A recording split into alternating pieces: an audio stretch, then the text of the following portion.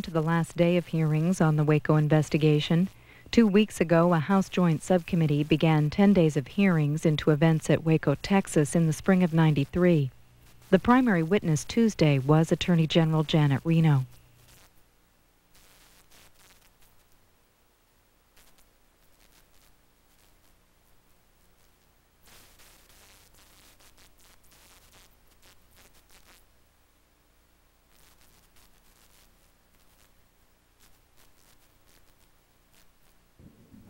The joint hearing will reconvene. When we recessed for lunch a few minutes ago, it was the time to recognize Mr. Condit for questioning, and you are recognized for 5 minutes, Mr. Condit. Thank you, Mr. Chairman. Attorney General, thank you very much for being here, and you've certainly been most kind and cooperative with your time, and we appreciate that very much. Attorney General Reno, when we started these hearings, some people had the perception that the ATF is an agency out of control. I think these hearings have shown that this is not necessarily the case, but it has opened up questions about the workings of federal law enforcement agencies in general. It appears that the lack of coordination between the agencies involved was in many ways detrimental to the success of this undertaking. While we've heard testimony from the ATF and the FBI, there are scores of other federal agencies with their own law enforcement arms, such as the National Institute of Standards and the Standards and Technology and the Government Printing Office. In fact, the Congressional Research Service found that there are over 140 different federal law enforcement agencies responsible for enforcing 4,100 federal criminal laws. And what I really want to get to, and I want to take a little different twist than what we've been talking about. Mr. Klinger sort of talked about it a little bit, but I'd like to get a little more definite, defined answer than we put meetings together. What I really want to know is, do we really need all these different agencies? Are there ways we can consolidate the responsibilities of some of these different agencies? And didn't the Vice President's plan to reinvent government contain a proposal that would appoint the Attorney General as Director of Law Enforcement in order to coordinate and consolidate all these different agencies? My question again is, has this proposal been implemented? If not, why? As I understand, is this on now, Mr. Chairman? You have to flip that switch. As I understand it, the Vice President had that under consideration as part of the National Performance Review. He talked about, he explored the possibility of merging some of the agencies. One of the areas that was discussed was the merger of the FBI and the DEA. I went into that in great detail. I listened to agents from both sides. I listened to people who had been involved in both sides, and I determined that, for example, with the Drug Enforcement Administration, its mission in terms of drug enforcement was so singular and so important that it was critical that it be retained as a separate agency. But as I indicated, I formed the Office of Investigative Agency Policy to make sure that within justice we had a coordination. To that end, and I take it a step at a time because it's important, we're trying to develop a coordinated intelligence system. Before I came to Washington, the DEA and the FBI didn't share information and intelligence information as much as they should. They now have worked out a system whereby through computers they can and do, and I think it's very effective. We're trying to coordinate and share automation, training where it is appropriate. We've, for example, we've taken the INS, the United States Marshal Service, the FBI, and the Bureau of Prisons and have developed a coordinated air system for the transport of prisoners that avoids the duplication. In that regard, we have reached out to the Treasury Department. DEA and Customs have developed some very effective memorandums of understanding as to how best to proceed in a coordinated investigation involving drugs. I think we're making progress, but my understanding is that the National Performance Review is looking at that progress and measuring what we've done. With respect to this specific instance, can I just ask, can I just ask so that I get it on the record, out of the 140 different federal law enforcement agencies responsible for enforcing 4,100 criminal laws, have we eliminated any of those since the report? I'm not aware. We certainly have not in terms of any that I have jurisdiction over, but those are the major law enforcement agencies. I'm not aware of what has been done in the remainder of the federal government. But with respect to the specific issue that is before us today, one of the recommendations that came from the review of Waco was that the FBI should be the lead federal agency in complex hostage barricade situations and domestic terrorist operations, and I think we've made progress there. We're pursuing MOUs with law enforcement counterparts to establish responsibility for control and command when tactical resources from the critical incident response group are involved, and I think we have made real progress there. Mr. Chairman, I know my time is out, but I would like to just be on the record as asking and recommending to the committee that I serve on, which is the Government Reform Committee and Mr. Zelf's committee, if we wanted to be, I think, most helpful and proactive in terms of finding some sort of response to all this hearing stuff, is for us to initiate some additional oversight and hearings of this 140 agencies. I mean, you're talking about the printing office. The government printing office has over 100 officers. We've got duplication throughout the system, and I just think out of all this, this may be one of the constructive things that we can do, is do some oversight and see whether or not we really can help the Attorney General and the administration in doing away with duplication. You're absolutely right. Thank you, Mr. Condit. Your time has expired. Mr. Bryant, you're recognized for 5 minutes. Thank you, Mr. Chairman. Madam Attorney General, thank you for testifying today. You are a most articulate and loyal person to the administration, and I appreciate very much the perspective you bring to these hearings. I have three areas of questioning I would like to ask you about, and I'll do that as quickly as I can, and I would ask if you could keep your answers as short as possible so that I might complete those. Number one, Special Agent Jamar, who was in charge of the site at Waco, has testified earlier this week. He's testified 3 times, but earlier that had he known that the Davidians were spreading gasoline and other accelerants on the morning of the 19th, had he known this information, he would not have instituted this this action, this raid, or whatever you want to call it. My question to you, would you agree that had you known they were spreading gasoline or other accelerants prior to this raid on that day, would you have also not allowed this action to proceed? That's correct. Now, the reason, as I understand, he did not know was because they had eavesdropping devices in there, and I think the U.S. Attorney, the Assistant U.S. Attorney, Mr. John, testified in here, as he did prove at trial, that the tapes that were coming out of these eavesdropping, these bugs, these tapes, which were not enhanced at that time, because Mr. John said he heard these, that he actually could discern that they were talking about spread this here or put this there, put this gasoline here, or whatever. And I'm wondering if you didn't get a complete picture before you had to make your decision. That is, that in fact the FBI knew that the Davidians were spreading gasoline because they had the bug in there.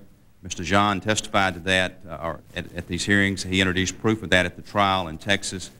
The jury heard these tapes that were unenhanced, and you could very clearly understand what they were doing. I'm wondering why you didn't have this information from the FBI, and in fact I questioned them about this. Under such a critical, at such a, I call it the crunch time of the 51 days, this is the time when you need that inside intelligence. And it would be very critical, as you point out, because it would have caused you to cancel the plans had you known. And apparently the FBI did know or should have known. Well, as Mr. Jamar said, he did not know, and the reason that he did not know was because the agents didn't pick it up because of the background noise. It's clearly in a situation like this, as you probably in your experience have heard tapes that are somewhat garbled, when you're right at a scene or in a situation, and with retrospect, as you sit in the quiet, you can hear them. What I understand the Bureau has done to avoid such situations in the future, and I'm going to continue to work with Director Free to make sure that we've enhanced our efforts as much as possible, is to have a check and double check on such electronic surveillances in such critical situations. I agree, and I think, again, it just points out the need that they should have had trained people on the job in an environment that day where it was quiet and they could actually hear this information, because this was critical information at a most critical time. And let me move on quickly. You indicated that you had talked to the President, and I wrote this quote down as much as possible, that he acted appropriately, and he asked good questions to make sure that we had explored every opportunity what specifically, what good questions did the President ask you before this raid was instituted? When I called him on April the 18th, I gave him a brief overview, told him of the process, very much of what I've talked with you about today. He asked further questions about the children. He asked further questions about why now, and satisfied himself, according to what he told me, that we had fully explored all our possible avenues. He asked what specific questions about children? I don't recall the specific questions. I just remember that he was specifically concerned about the children and that wanted to make sure that I had explored the possible harm to them as I considered the whole undertaking. What did you tell the President as to why now? Why April 19th, 1993? I don't want to take up the time of your question, but it goes through the whole process that I laid out to Congressman Schumer earlier. The fact that... My time is up, so you can talk as long as you want to. Okay. But again, before I even considered undertaking it, I wanted to make sure that the gas would not produce permanent harm to the children or to the elderly people. The concerns about the HRT team, the fact that negotiations had reached a standstill according to Byron Sage in terms of anybody coming out voluntarily, the fact that they had a food and water supply that could last for a long time, the concerns about the perimeter. I talked about the concerns about what they might do to themselves, but mentioned that, again, the assessment was based on Koresh's own statements that the likelihood of suicide was low, that this was our best opportunity to effectively control the situation for some time to come. And he did not disapprove of your action? No, he said, sounds like you've explored everything, and I will support your decision. Thank you, Mr. Bryant. Your time is up. Mr. Brewster, you're recognized for 5 minutes. Thank you, Mr. Chairman. I appreciate the fact that you started in the middle of this deal. You weren't sworn in until, I believe, March 12th. This started quite some time before that. I can't imagine the pressure of trying to get settled in a new office at the same time something like this was going on. My question to start with would be, were you aware of the extreme conflicts, as far as we can tell, between the negotiators and the tactical teams?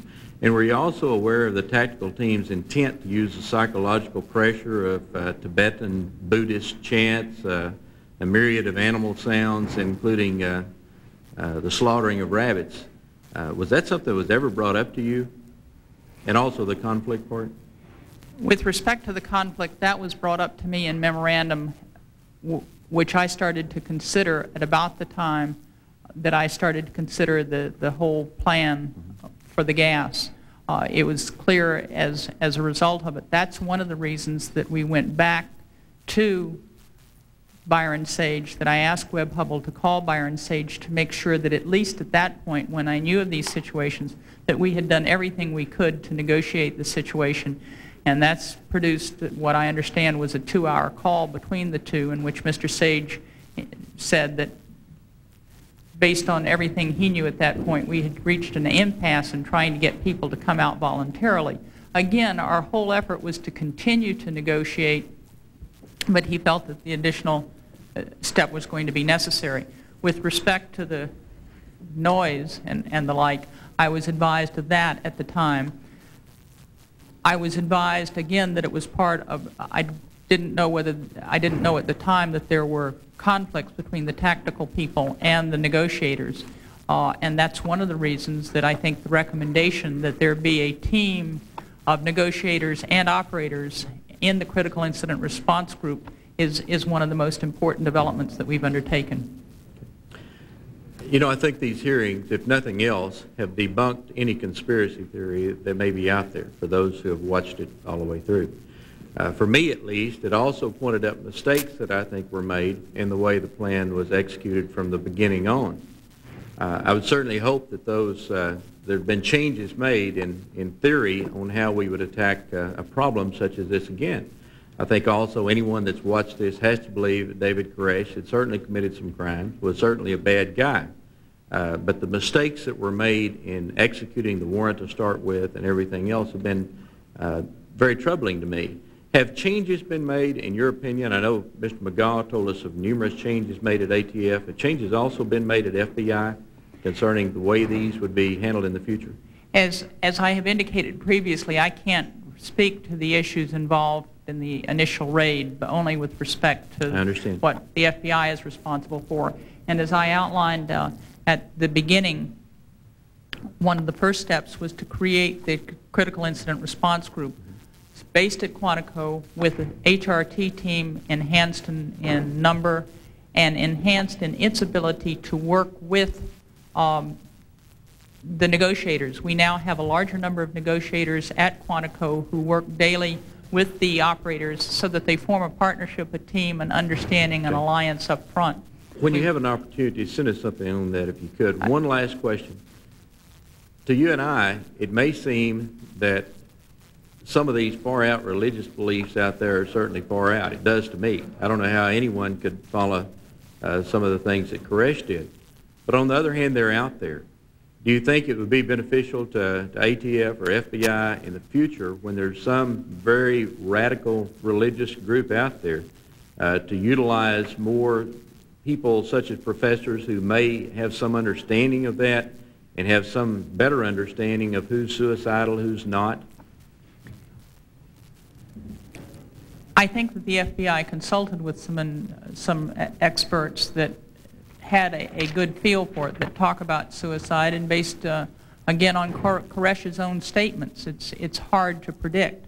But regardless, one of the things that we have done, and I understand from Director Free, you don't want to find out about religious groups, you don't want to investigate religious groups, you don't want the FBI doing something in lawful groups. And so it's important that we have a roster of outside experts that we can talk to about different types of religion, and my understanding is that the Bureau has developed that list that they can consult with as appropriate and needed. Thank you. Thank you very much, Mr. Brewster. Your time has expired. Mr. Heineman, I recognize you for 5 minutes. Thank you, Mr. Chairman. Let me add my welcome, Attorney General Reno. On making the decision to go on April 19th, you spoke to Mr. Jamar, Mr. Potts, Mr. Clark, and Director Sessions, and you were all in concert on that it was okay to go? I don't have a specific record because, again, I was new in office, and I don't have, there were so many names. I have a specific recollection of talking directly with Director Sessions, Floyd Clark, Larry Potts. I believe Doug Gow was part of that group, but the specific people that I talked to most of the time were Larry Potts and Floyd Clark. There was a consultant from Syracuse. In 25 words or less, if you can you tell me what his contribution was? My understanding is that the Bureau had used him extensively over the last 18 years in negotiation situations. When they received the letter of April the 14th that Koresh sent out to Degurian, they sent it immediately to him. He assessed that letter and reviewed that letter and presented a report. Just that he thought that it was a dodge? That it was a dodge, but he went in, he analyzed the religious implications of it. We'll provide you with a copy of the letter so that I don't misstate it in any way. Did he render an opinion as to whether you should go or you shouldn't go as far as assaulting the compound? To my knowledge, he did not, but I would have to refer you to the FBI in case they consulted him. I was not advised of it. Had you at any time spoken to Mr. Shemerick? He was a member of the FBI. No, I did not. Did they ever show you reports by Mr. Shemerick? He submitted 4 reports relative to, at various times, as to whether they should wait or go in. At the point that I was beginning to make the decision whether I saw the reports or was told of the reports, I cannot tell you, sir. But one way or the other, I was advised of some of the concerns expressed in the reports, the tension between negotiators and others. I remember particularly Dr. Park Dietz's memorandum expressing some of the concerns, and that's one of the reasons we felt it was important to, having been advised of this, see whether there was anything that could be done at that point in terms of negotiation. If you can remember, the most valuable piece of information you received when you had reluctance about going in. Your gut feel initially was that we'll put a hold on it, and then you changed your position on that. what specifically made you change your position? You had a signed document that apparently you scanned cursory, and I'd just like to know what changed your mind to say, okay, we'll go. I'd like to address the issue of what you refer to as the signed document. There's an awful lot of confusion that's been developed. This is a briefing book that was presented to me on April the 12th.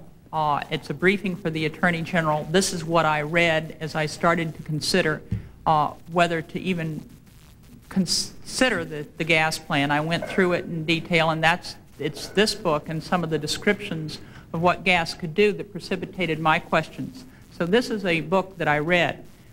As the week went on, there were various pieces of information being collected, and I wanted to make sure that we had on paper what we had done. A summary was prepared. I read that summary and asked them to provide the backup to the summary.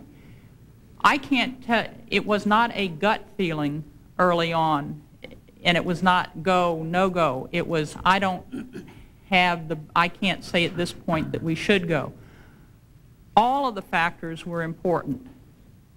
The fact that the perimeter was unstable, the fact that negotiations had reached an impasse according to SAGE, the fact that the food and water supply could last up to a year, the fact that he had rehearsed a suicide plan and could, based on what the experts were telling us, based on some of the religious statements, could possibly commit suicide. He talked about Lake Waco causing a catastrophe of some sort.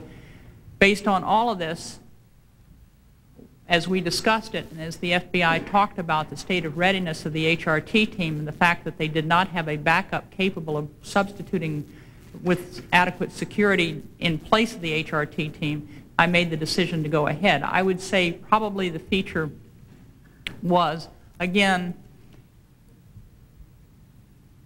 the HRT team not having the state of readiness, but that by itself would not be adequate. Thank you. Time has expired. Ms. Jackson-Lee, you're recognized for 5 minutes. Mr. Chairman, I thank you very much. And to Attorney General Reno, let me thank you for your leadership in actions involving violence against women, and particularly the establishment of the advisory committee dealing with clinic violence. I thank you for that. I will have to go with a great deal of rapid speed, and so I apologize for my talking at a very rapid pace. I know Chairman Zeliff started out this morning, and I believe, if I can paraphrase him, with a comment that military weapons were turned against the American people.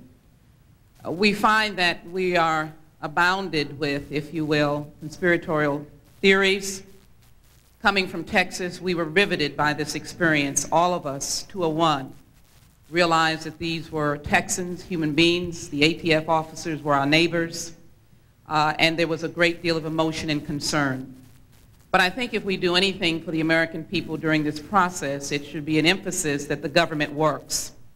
We have referred constantly to a document called WACMUR, W-A-C-M-U-R, Major Case Number 80, Assault on a Federal Officer, Briefing for the Attorney General, dated April 12, 1993. Mr. Chairman, I'd like unanimous consent to admit the entire document to the record Without at objection. this time. Ms. Reno, I'm going to quickly try to bring to your attention just some snippets, if you will, out of this document, and I must move quickly. One, starting with strategy. FBI deadly force policy against any person except as necessary. Agents are not to use deadly force against any person except as necessary in self-defense or the defense of another when they have a reason to believe that they or another are in danger of death or grievous bodily harm. All personnel being deployed were advised of these rules. So my understanding is that there was in your document the acknowledgement of the policy of not to use deadly force. And I think we can admit that no FBI agent used any weapon during this period of time. We then had a series of episodes relayed to you so that we can know what was going on. On the 2nd of March, played an hour-long tape, recorded message by Koresh over national radio and television. I think they were trying to accommodate his concerns. Davidians are given a new telephone and a 150-foot cord per their demand, 3493. A suture kit is sent in for Koresh's injured wrist. Davidians are offered removal of the Bradleys in exchange for the release of sect members 3793. Allow Davidians to bury Peter Gent's body. 3993, 3 released children are reunited with a parent, William Mobb. We have put physicians on telephone to assist Judy Snyder and others. That was on 31293. Return phone calls to a compound by numerous children, in addition to Kathy Schroeder, Brad Branch, etc., and Sheila Martin. These are things that were occurring to be of assistance to move this along. And then we had a document where you were able to read about the medical personnel that would be there. A minimum required staffing is 12 dedicated medical care providers, ambulances, etc., that would be there. There was discussion about the CS gas, and I think we will always raise the concern of whether or not that should have been utilized, but you had language in here that gave you at least an expression that extensive testing had been done regarding children. You asked the question about, there was a comment about pregnant women and children that had been mentioned. That's in this document. And then lastly, there is a letter from David Koresh, which includes in there a comment that says, "I am your God, and you will bow under my feet." These documents or these comments were in this particular document. You have just testified that you read it extensively. 2 questions that I have then. With this document in hand, did you try to expose yourself and the FBI, no matter what problems we may have now seen and we want to correct, with as much information as you possibly could, including during the negotiation process, the fact that the FBI appeared to be trying to accommodate all that the Branch Davidians were asking for? For we have all seen what can happen when one's constitutional rights are undermined. Would you answer that question for me, please, and follow it up on my final question, a direct response to this question. Did the President of the United States use the telephone system, the fax system, the memorandum system, any communication system, internet, to call you up and say, "Go get them, General Reno. Now is the time to do it. It is time for us to go forth on the siege. These are my orders. Do it now, and I will get a report from you later." Would you answer those 2 questions, please? Thank you very much. First, with respect to the report, after I looked at the report on April the 12th, I still had questions. That's when I really started, I read this report, then I said, I still wanted more information about the children. That's when they arranged for a meeting on April the 14th with Dr. Harry Salem and myself so I could inquire further. Then I wanted to know about the water supply, and they pursued that further. We were concerned because it was in this time frame that we were beginning to hear that there might be some tension between the tactical people and the negotiating people, and we wanted to make sure that at least at that point we had done everything we could to pursue negotiation strategies that might affect a peaceful resolution. So it's at that time that I found out more about the HRT team, the fact that we only had one, that we couldn't pull back and put in a substitute. So these were some of the issues that I considered in addition to this briefing material that I received. This was not the final document. This was not the final document. This was the beginning. With respect to your second question, no, the President of the United States never told me to do that. It would be wrong and improper for him to do it. He did everything, as I have said, what I consider to be the right way, which is to let law enforcement do its job and advise the President in critical circumstances. You had no direct orders from the President? No. The President of the United States told me, look, it sounds to me like you all have explored everything, and I'll stand behind you. Ms. Jackson-Lee, your time has expired. Thank you, Mr. Chairman. Mr. Shadegg, you're recognized for 5 minutes. Thank you, Mr. Chairman. Attorney General Reno, I am pleased to have you here and appreciate the opportunity to ask you some questions which I believe need to be asked. You are clearly an articulate spokesman on this issue. I must tell you, in a world where too many of us all too often seek to duck individual responsibility, it is truly impressive that you have stepped up to take responsibility for something which I think may at least to some degree not be your responsibility, to a degree greater than you believe. The siege began by another agency. You had been in office only 38 days. Ultimately, when it fell apart, you took the fall. You took the blame. You said it was my decision. But decisions are only as good as the information you are provided. And someone said here this morning, other people might have helped you more by giving you, I think, more accurate information, but they did not. I'm deeply troubled by the information you were given, and indeed by the information we've been given in this hearing. Byron Sage, the chief negotiator, came before this committee and said very directly that he never gave up hope. And yet, in your report, that is the Justice Department's report at page 270, it reports that Mr. Hubble advised you that Sage, quote, that Sage said, quote, further negotiations with the subjects in the compound would be fruitless. In the FBI's interview of Mr. Hubble, it says, Hubble recalls AG Reno inquired, why now? Indeed, as reading this record, it is clear you agonized over this decision. You were, in fact, deeply concerned about this children. But it goes on. She was told the negotiations would not get anyone else out of the compound, and the negotiations were at an impasse. I am troubled by Mr. Sage saying he never gave up, and you being told that negotiations were fruitless and you would never get anybody out, they were at an impasse. But I'm troubled more by additional testimony we got.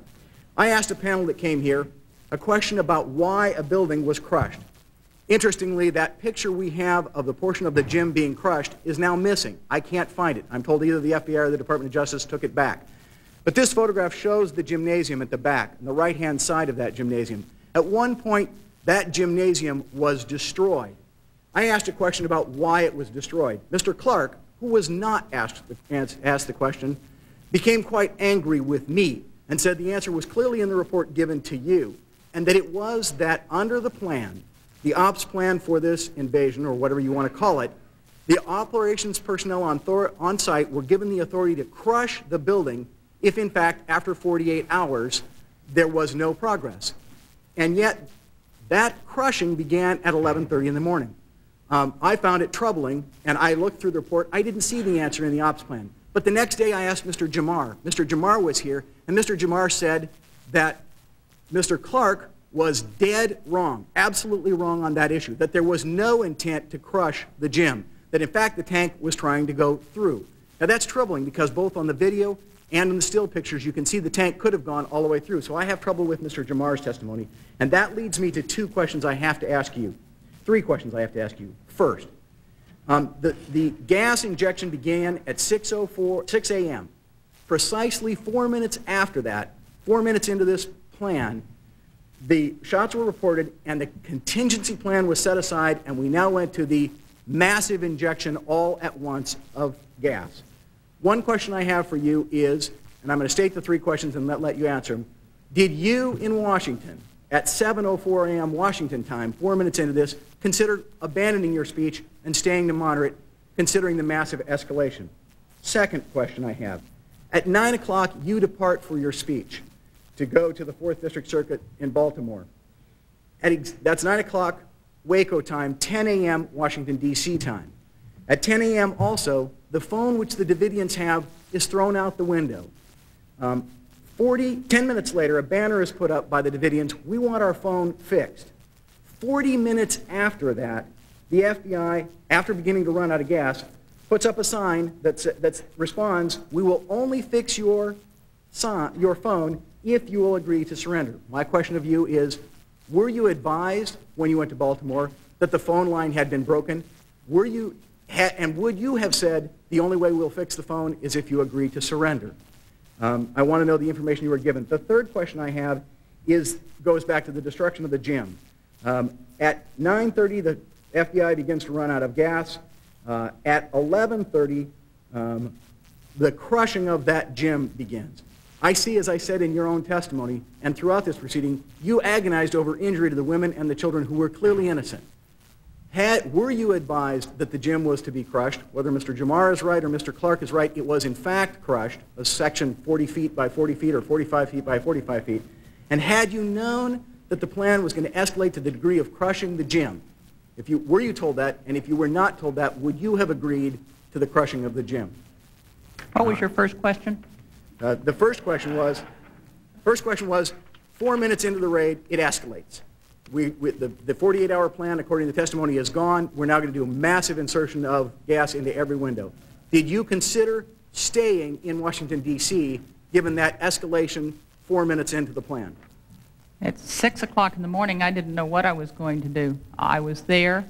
It escalated consistent with the plan. The shots were fired, and the tanks began to insert gas throughout the compound. During the course of the morning, the question arose whether I should cancel the speech, and the FBI did not want me to do so because they thought it would attract attention. If I suddenly canceled the speech, it looked like there would be an emergency. I think that goes to the issue of the FBI did not want you to do so. I think that's an important piece of information. Well, just let me finish, because what's your second question? The second question was, at 10 a.m. Washington time, 9 a.m. Waco time, you depart for Baltimore. I think you got your time wrong. Okay, what time? Because I saw the phone thrown out. You did see the phone thrown out? And my understanding is you'd have to check with Mr. Sage, because I didn't hear his testimony. I'll be happy to check with it. But my understanding is they said, we'll get you your phone back if you really want to negotiate. Well, 50 minutes later, according to the information we have, they responded by megaphone, we will only fix the phone if it is used to surrender. Well, we can we can provide you with whatever Mr. Sage said, but my understanding at the time from a distance was that if we provide you with the phone, will you negotiate? Well, we all deal with hypotheticals in law school. I'm sure you dealt with them. Well, that's the reason I'm suggesting that we get exactly what Mr. Sage said. Would you have agreed that we would only give the phone back if they agreed to surrender? I don't know what the circumstances would be there. What I would prefer, rather than talking about hypotheticals, is what actually happened. Okay, then the third question is the demolition of the gym. Were you aware of it? Had you been aware of it, would you have agreed to it given the potential danger to people inside? What I understand there, and again, I have not been able to hear all of the testimony, but we can review it, is that the plan, when they started to fire on them, was to insert gas throughout the compound, and they proceeded to do that. I have heard, and this is just hearsay at this point because I haven't seen the exact transcript of what the vehicle operator said, but that it was an inadvertent crushing of a back support. Why?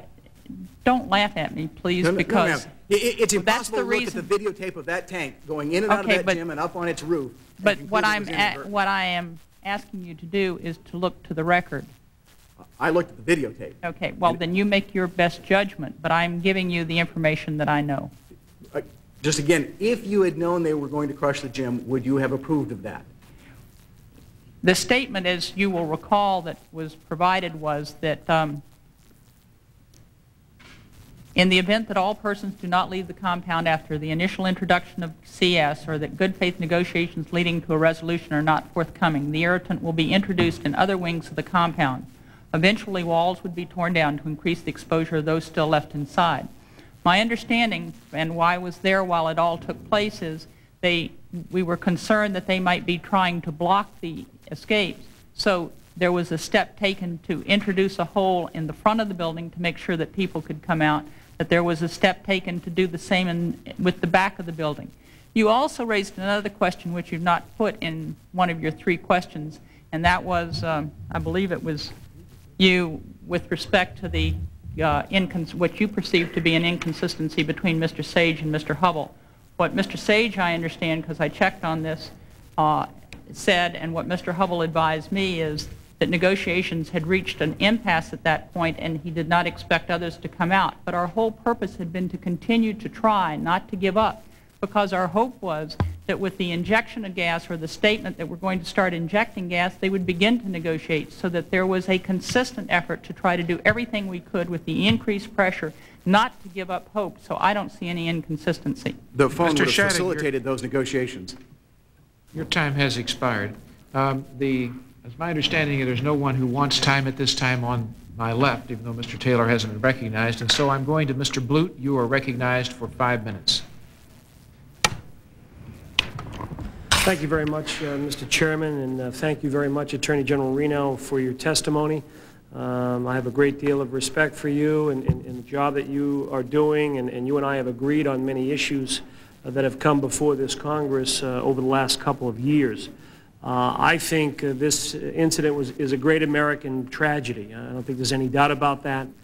Clearly, Mr. Koresh is the ultimate villain in this, and I think everyone in this committee, indeed everyone in the country, knows that. But I also believe it's not sufficient to just blame Koresh, particularly from the perspective of congressional oversight committees. I think it's important that we get to the bottom of the federal government's role in this, both the ATF, the FBI, the Justice Department, and the Department of Treasury, and indeed even the White House's role in this. And I think that all of those questions are clearly legitimate and important questions, because if anything good is going to come out of this, it's going to be that we found out what happened, why it happened, and how we can avoid anything like this from happening in the future. Let me turn to a couple of the issues that have been talked about. You stated in a report in the USA Today, an op-ed piece, that, quote, "We didn't misunderstand Koresh. We didn't suffer from misinformation. I wasn't misled." Frankly, as you look at the entire testimony that we've heard in these 10 days, there seems like there was a lot of miscommunication, that there was some misleading happening, and that there was some misinformation with regard to Koresh's theology that occurred in this episode. And I wondered if you could comment on the comments of Mr. Stone, Dr. Stone from Harvard University, someone who the Justice Department, I think you chose him to conduct an investigation and give a report on how the Justice Department acted in this episode. And he was very strong in his statement. He said, quote, "I do not doubt that Janet Reno was concerned for the children. She would never have felt justified in ordering the gas attack if she had understood the risk to them. I can only conclude she was misinformed and misled." I wonder if you would react to that, given that this is someone who the Justice Department asked to look into this episode. Obviously, when we go out to experts, we're expecting them to come up with their thoughts. We had asked Dr. Stone to look at this whole matter from the point of view of negotiations and what might have been done otherwise in terms of strategy. He also commented on the gas. He is not a toxicologist, so taking his report, we went back to the toxicologist and tried to look at it. He has been very gracious in responding and saying, "I may not be a toxicologist, but I'm a doctor and I know what can happen." We then proceeded to talk with the British experts, one of whom is a pathologist, is a physician, who could understand. We are trying to do everything we can to make sure that we're fully informed, and based on the experts that we have talked to, and we will continue to try to do everything we can, this is a safe gas that would not have produced permanent harm. But that is, as I said earlier this morning, we're going to continue to review all the technology, both for CS gas and for any technology that can produce a non-lethal resolution of these matters. He also indicated that the FBI had silenced its own expert. I wonder if you'd comment on that. I think he's referring to Mr. Smerek and the fact that Mr. Smerek has testified before this committee that he felt pressured from above in the FBI to change his recommendations. I would have to look at Mr. Smerek's testimony. That was not what I understood to be the case. Let me ask one last question about the memo of March 1st to the President from his Chief of Staff we saw earlier, in which clearly the White House is indicating that if any significant action is taken, the White House would then approve.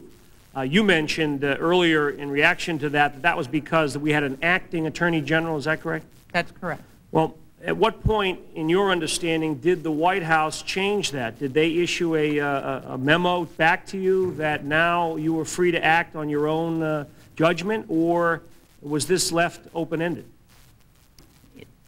I don't know. I hadn't seen this memorandum, but I just knew from Acting Attorney General Gerson what the President's feeling was.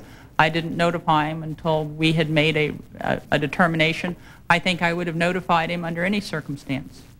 Well, let me just finally say that in this memo, this appears to say that the White House would have the final approval of any significant action. And also in the Altman memo, he refers to Secretary Benson saying that nothing like this would occur without your knowledge, meaning Secretary Benson's. And now no one seems to know much about those checkoffs of the President. I don't know anything. I don't know anything about the checkoffs of Secretary Benson or how he was involved, because they were not part of our briefing. But in terms of law enforcement initiatives, I think it is very important that law enforcement develop the plan, that the President be kept advised, and we tried to do just that. I see my time has expired. Thank you, Mr. Chairman. Thank you. Thank Thank you. Mr. Taylor, this guy's not here, or he is here. Do you wish to use your time at this point, Mr. Taylor? You're reserving it still? Reserving. All right. Then I guess at this point we go to Mr. Barr for 5 minutes. Thank you, Mr. Chairman. We've all heard at some length about the 51 days that concern us during which the siege took place. What concerns me, Madam Attorney General, is certainly those 51 days and the work that we've been about trying to discover what went wrong there so steps can be taken to address it. But I don't know exactly how many days, 940 or whatnot, since then, since this administration came in. And kind of looking ahead, your written statement this morning has 7 items listed on pages 6 and 7.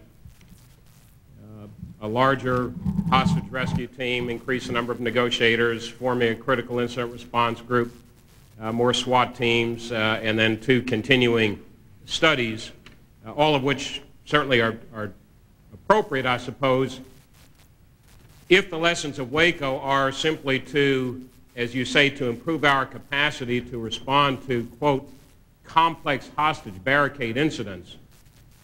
And that's certainly appropriate. My concern is something a little bit broader than that, and that is looking at how this whole situation developed in the first place, which even if one doesn't conclude that virtually everything about it turned out wrong, certainly a number of things did. And I understand also certainly that you are the Attorney General and not the Secretary of the Treasury or the Secretary of the Interior or any other of our federal departments under which there are law enforcement components. But you are the chief law enforcement officer of this country and the chief advisor on law enforcement matters to the President. And I was somewhat dismayed previously, and I forget which one of my colleagues on the subcommittees here posed the question about sort of a broader picture in terms of solutions to this problem, looking at ATF, and your response being that's a turf problem and a turf battle. And the question that I have in my mind, if the President turns to you, and I don't know whether he has or has not, but at some point I would think he would, and ask you, I mean, how can we avoid these problems in the future, not simply how can we better respond to them if they come up. I certainly would presume that you're not going to tell the President, as the chief law enforcement officer, I can't deal with ATF because that's a turf problem. 4 agents died the very first day of this situation here, and over 6 dozen additional people, many of whom were innocent, died in activities that were set in motion by that initial day's activities. And I think obviously some steps will have to be taken that are more systemic than simply, you know, more HRT or more SWAT teams or whatnot, as important as those may be from a tactical standpoint. Is this really, or these 7 points on 2 pages, is this really all the administration has to offer the American people after 900 and some odd days, and probably one of the most, if not the most serious law enforcement operation in the history of our country, to assure the American people that not simply we're going to be better able to respond if this sort of thing does come up again, but to take meaningful steps, explicit steps, specific steps to ensure that it doesn't come up again. And I say that also in light of the fact that the administration certainly has not been timid in coming before the Congress, as recently as just several weeks ago, asking for additional authorities, expanded law enforcement authorities for the federal government through anti-terrorism legislation. And yet citizens have asked me, well, I mean, what's happened with the problems of Waco first before we even get to the point of does the federal government need more power? Are the problems that are apparent to all of us in Waco being properly addressed? I mean, what specific systemic steps are being taken, whether in ATF or elsewhere in the government generally, to ensure that this doesn't happen again? One of the first steps that has been taken is the development of a critical incident response team that is not just a statement, it is a very effective team. I have had the opportunity to visit, to participate in the training, to understand how the FBI would respond with ATF in the future.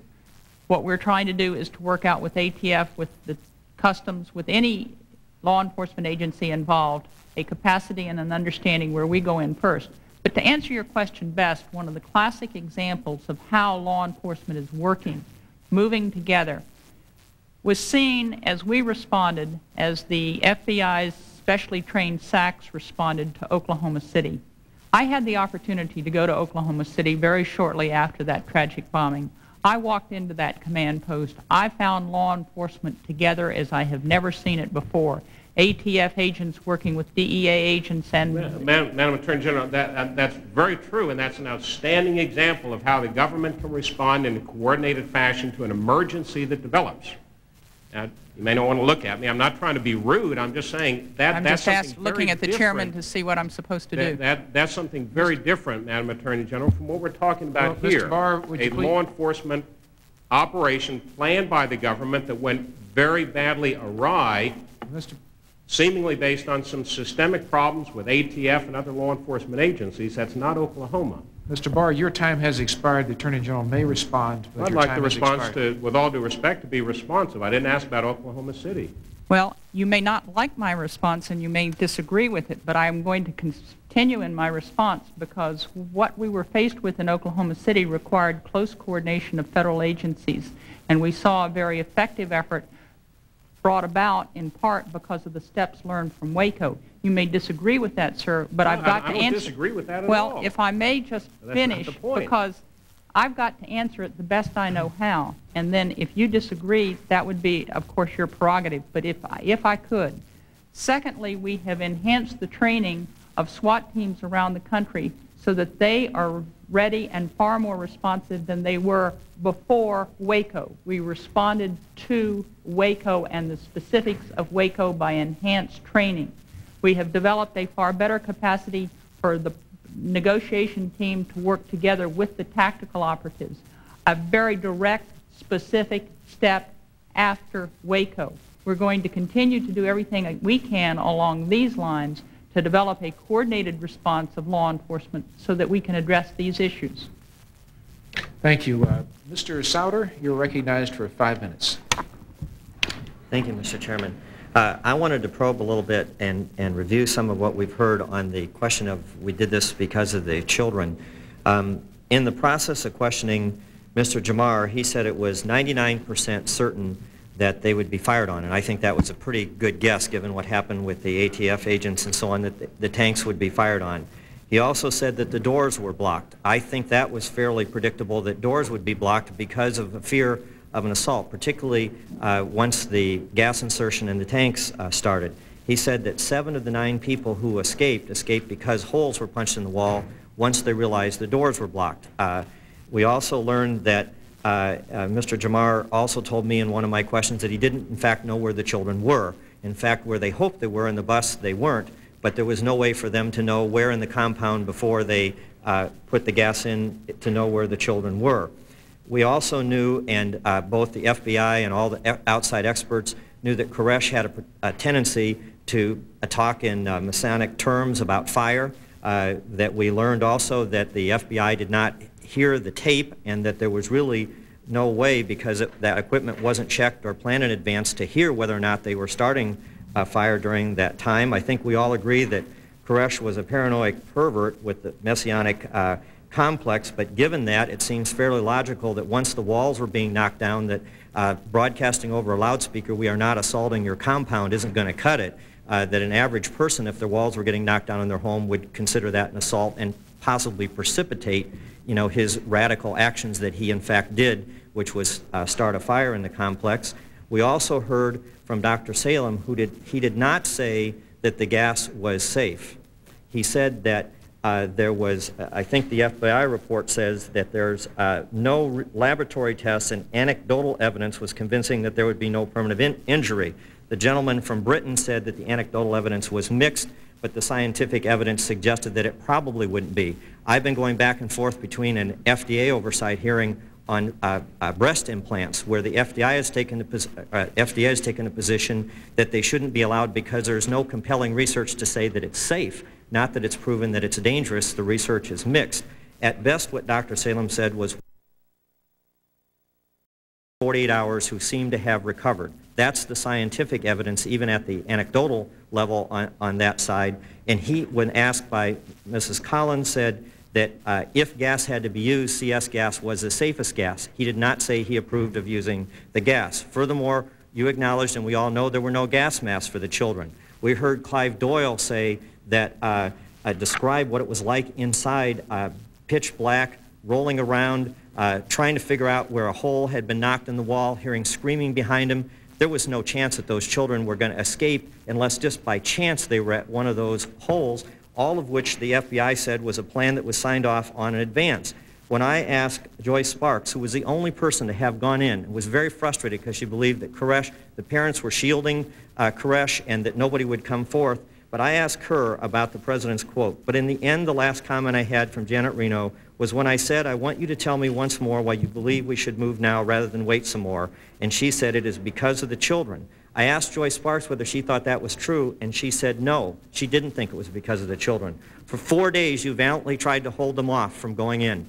You asked the questions repeatedly of the children. I can understand why, with the White House asking questions and the political problems of a hostage situation, which we've gone through in this country in multiple different ways, I can understand with the FBI being tired, why there might have been decisions made to go ahead, and that, quite frankly, they had given up hope and there may not have been another way to get Koresh out. I certainly don't have any suggestions. But I would suggest that after all these hearings, it is not believable to say that the reason you went in was because of the children. This evidence is just too overwhelming. You're quite correct, sir, and let me tell you why we went in. You apparently were not here earlier. We were faced with a situation where they had been there for 51 days. Dangerous people who had killed 4 ATF agents and wounded 15. I could not walk away from it. I tried to consider what alternatives, because since March 21st, no other children, nobody else had come out except some people that had gone in. And it was clear based on interviews that the people who had come out either were not Koresh's adopted or biological children, or they were adults who were causing him trouble.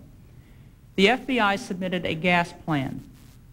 The questions I asked immediately were, what about the gas? This report was not enough. I explored additional information.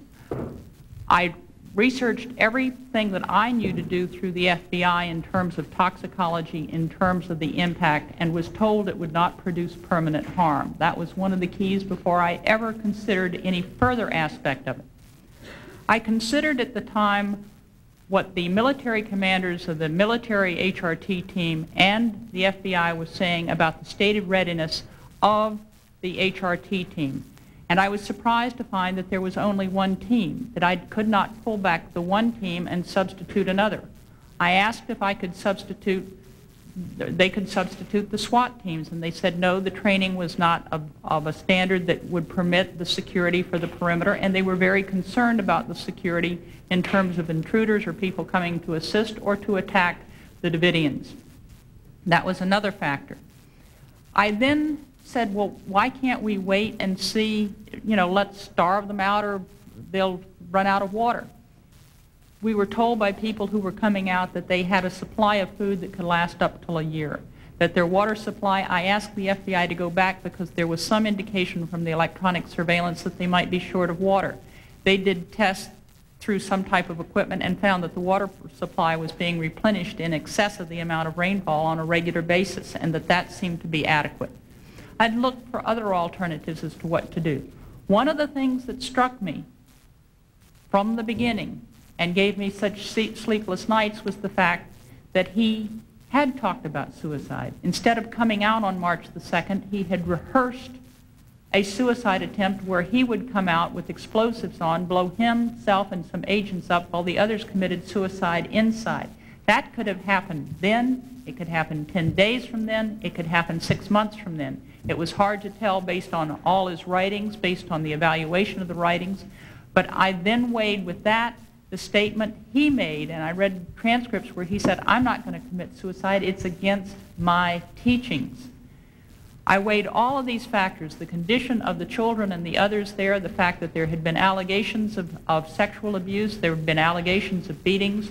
I weighed it all, and consistent with the HRT telling me that unless they pull back shortly, they would not be at the state of readiness necessary to secure the compound, I made the judgment that at this point we would have the best opportunity to control any situation that Koresh might develop.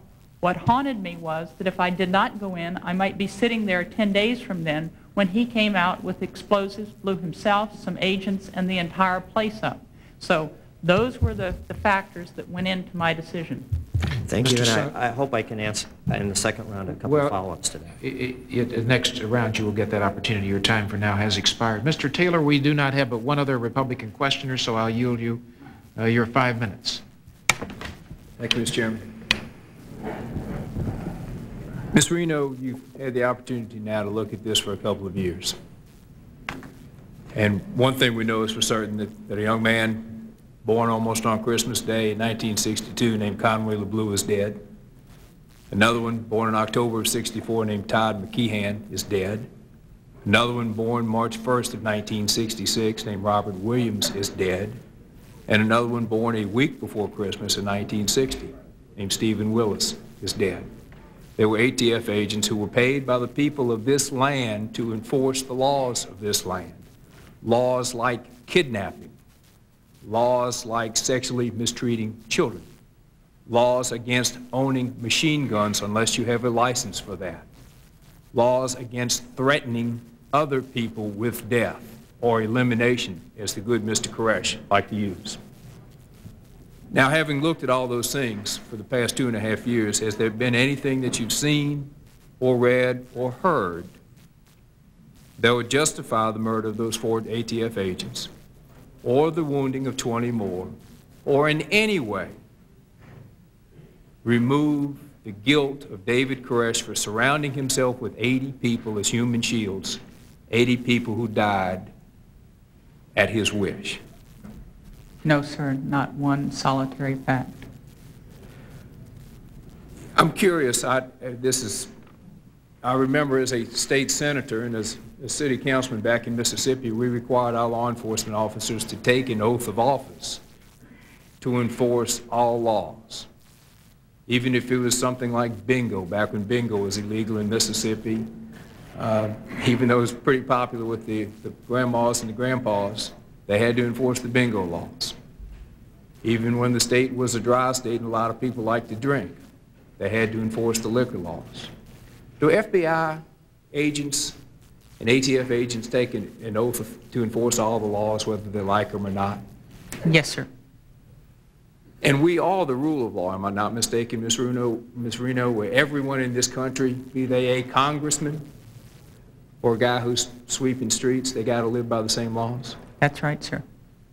So is there anything that you have seen that allows a guy who was sleeping with 10-year-old little girls, who had threatened to kill his ex-members who left to talk to the police, who held at least one person against their will for 3 months, who killed 4 ATF agents and wounded 20 more, is there anything that justifies what he did or somehow makes him above the law because he had some perverted sense that he called religion? Nothing whatsoever, sir. Ms. Reno, I'm only going to ask for one thing. I was disappointed when I read that the federal government spent a considerable sum of money, and after all was said and done in the hearings down in the trial against the Davidians, that there were no murder convictions against those Davidians. I have read the same evidence as the people in this room. I've seen the same evidence as people in this same room. And I've been convinced that 4 good people died trying to serve a legal warrant using military equipment that was legally supplied to them, and yet no one was convicted of it. It is your belief, now that you've had 2 years to look at it, that those people who survived were not involved in the crime or were no more guilty than they were found guilty of? The matter is now pending on appeal, so it is probably appropriate that I not comment too extensively on the verdicts, except to say that the verdicts of the court with respect to certain of the defendants makes clear that what they did was not justified and not excused. Ms. Reno, if I may make one request as a congressman from one state, I wish you would put together a team that would have the job of enforcing the laws when law enforcement agents are killed in the line of duty, of being the people that will prosecute that law. Because I don't want to see one more cop killer walk free. And I hope no one in this room does either. Thank you, Mr. Reno. Thank you, Mr. Taylor. Your time has expired. To conclude the questioning on the first round, I will yield to Mr. Shabbat 5 minutes. Thank you, Mr. Chairman. And I think we all agree with Mr. Taylor that it's absolutely a tragedy that 4 law enforcement officials lost their lives, and our hearts go out to the families of those men. One thing that bothers me, and I think a lot of people, was the nature, the high-risk nature of the final assault on the Davidian complex, particularly when we know that there were 20 innocent children in that particular facility. And again, I have no sympathy for Koresh. I have no sympathy for any of the other adults who were using weapons in that facility. They were guilty of sin. But the children were completely innocent in this particular incident. And what I wonder, and some other people I think wonder, is that had this been, say a school bus had been going down in front of the compound, and a school bus of kids had been hijacked by the Davidians and taken inside and were taken hostage, for example. Under those circumstances, is it conceivable that our government would have acted as it did by gassing the compound and assaulting the building with tanks, knowing that there were such significant risks involved, particularly the risk of fire, had they been a school bus of citizens as opposed to children of these Davidians? If instead of a raid on the 28th, he had taken the children into the compound and 51 days had gone by and he'd not let any of the children out, and on March the 2nd he had rehearsed a suicide plan where he would come out with explosives strapped to his waist and blow up the agents outside while the group inside committed suicide along with the 20 children who had been kidnapped by him, I would have pursued the issue in the same way, trying to make the best judgment I could as to the most effective, propitious time to take action to try to get those children out safely. Thank you. So the answer is yes. And the suicide incident you talked to was March 2nd, so that was 3 or so days after the initial raid. And for 48 days, obviously that hadn't occurred, and nobody died within the facility until the government actually took its action. And there's no question that you were acting as you best thought was right, and I think we all agree that. Obviously, it was a terrible tragedy that ultimately occurred, though. As you know, General Reno, one of the central purposes of these hearings is to try to learn whatever lessons we can from the debacle at Waco. And one issue that we keep coming back to is the question of accountability, individual accountability. And one person's name who's come up a number of times in these hearings is that of Larry Potts. And of course, Mr. Potts at the time of Waco was the Assistant Director of the Criminal Investigative Division of the FBI. And he was at most of the important meetings in which the urging of CS gas occurred. Now this followed by only about 8 weeks Mr. Potts's tragic involvement at Ruby Ridge, the Randy Weaver case. And the rules of engagement, as is coming out now, were such that I think everyone agrees it was unconstitutional. I think by your own department's evaluation, the rules of engagement were improper there. But that operation wound up with a mother shot through the head by an FBI sniper as she was actually holding an infant in her arms. And Mr. Potts was accused by 2 FBI agents of lying to cover up, according to news accounts, and he was disciplined by your department. Mr. Potts, after Ruby Ridge then, he then had the Waco responsibilities, and we saw the tragedy that resulted there. In the wake of those 2 disasters, you approved Mr. Potts' promotion to the number 2 post at the FBI, even amidst allegations of a cover-up in the Weaver case, the Ruby Ridge case. Now, Mr. Potts only served as Deputy FBI Director for 10 weeks until he was recently demoted. Within the past couple of weeks, he was demoted. Didn't his promotion send exactly the wrong message if you're trying to establish some notion of accountability within the department? Yes, I had if I'm trying to establish accountability, what I did was to review his work at Waco, since that's what we're focusing on. And it was, I have not, as I go over everything with respect to Waco, all those hours, those days, the FBI, including Mr. Potts, was dedicated. They tried their best. They gave me their best judgment. They pursued every factual inquiry that I came up with. And from my understanding, Mr. Potts has been here, testified before you, and has been accountable. Thank you. Thank you, Mr. Shabbat. Your time has expired. We're now going to commence the second round of questioning at this point. Everybody has had an opportunity to have 5 minutes in the first round. I will yield myself 5 minutes to commence this second round.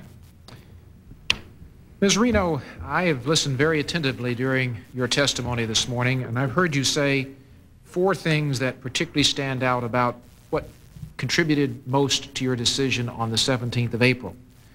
The belief that there really was an impasse in the negotiations, the fatigue of the hostage rescue team and the need to put them in downtime at some point soon, concern over the condition of the children and the possibility they were continue to be abused, and the fear of an imminent violent breakout by Koresh if you waited and let him do it on his terms. There are other factors, but those 4 I've heard you say pretty strongly. What bothers me about what you've said so far is that the evidence we've taken over the last 8 days before today does not corroborate or substantiate the basis for any one of the 4. First of all, with regard to the impasse, yes, I'm convinced that the FBI really believed there was an impasse, and I don't doubt that you believe them.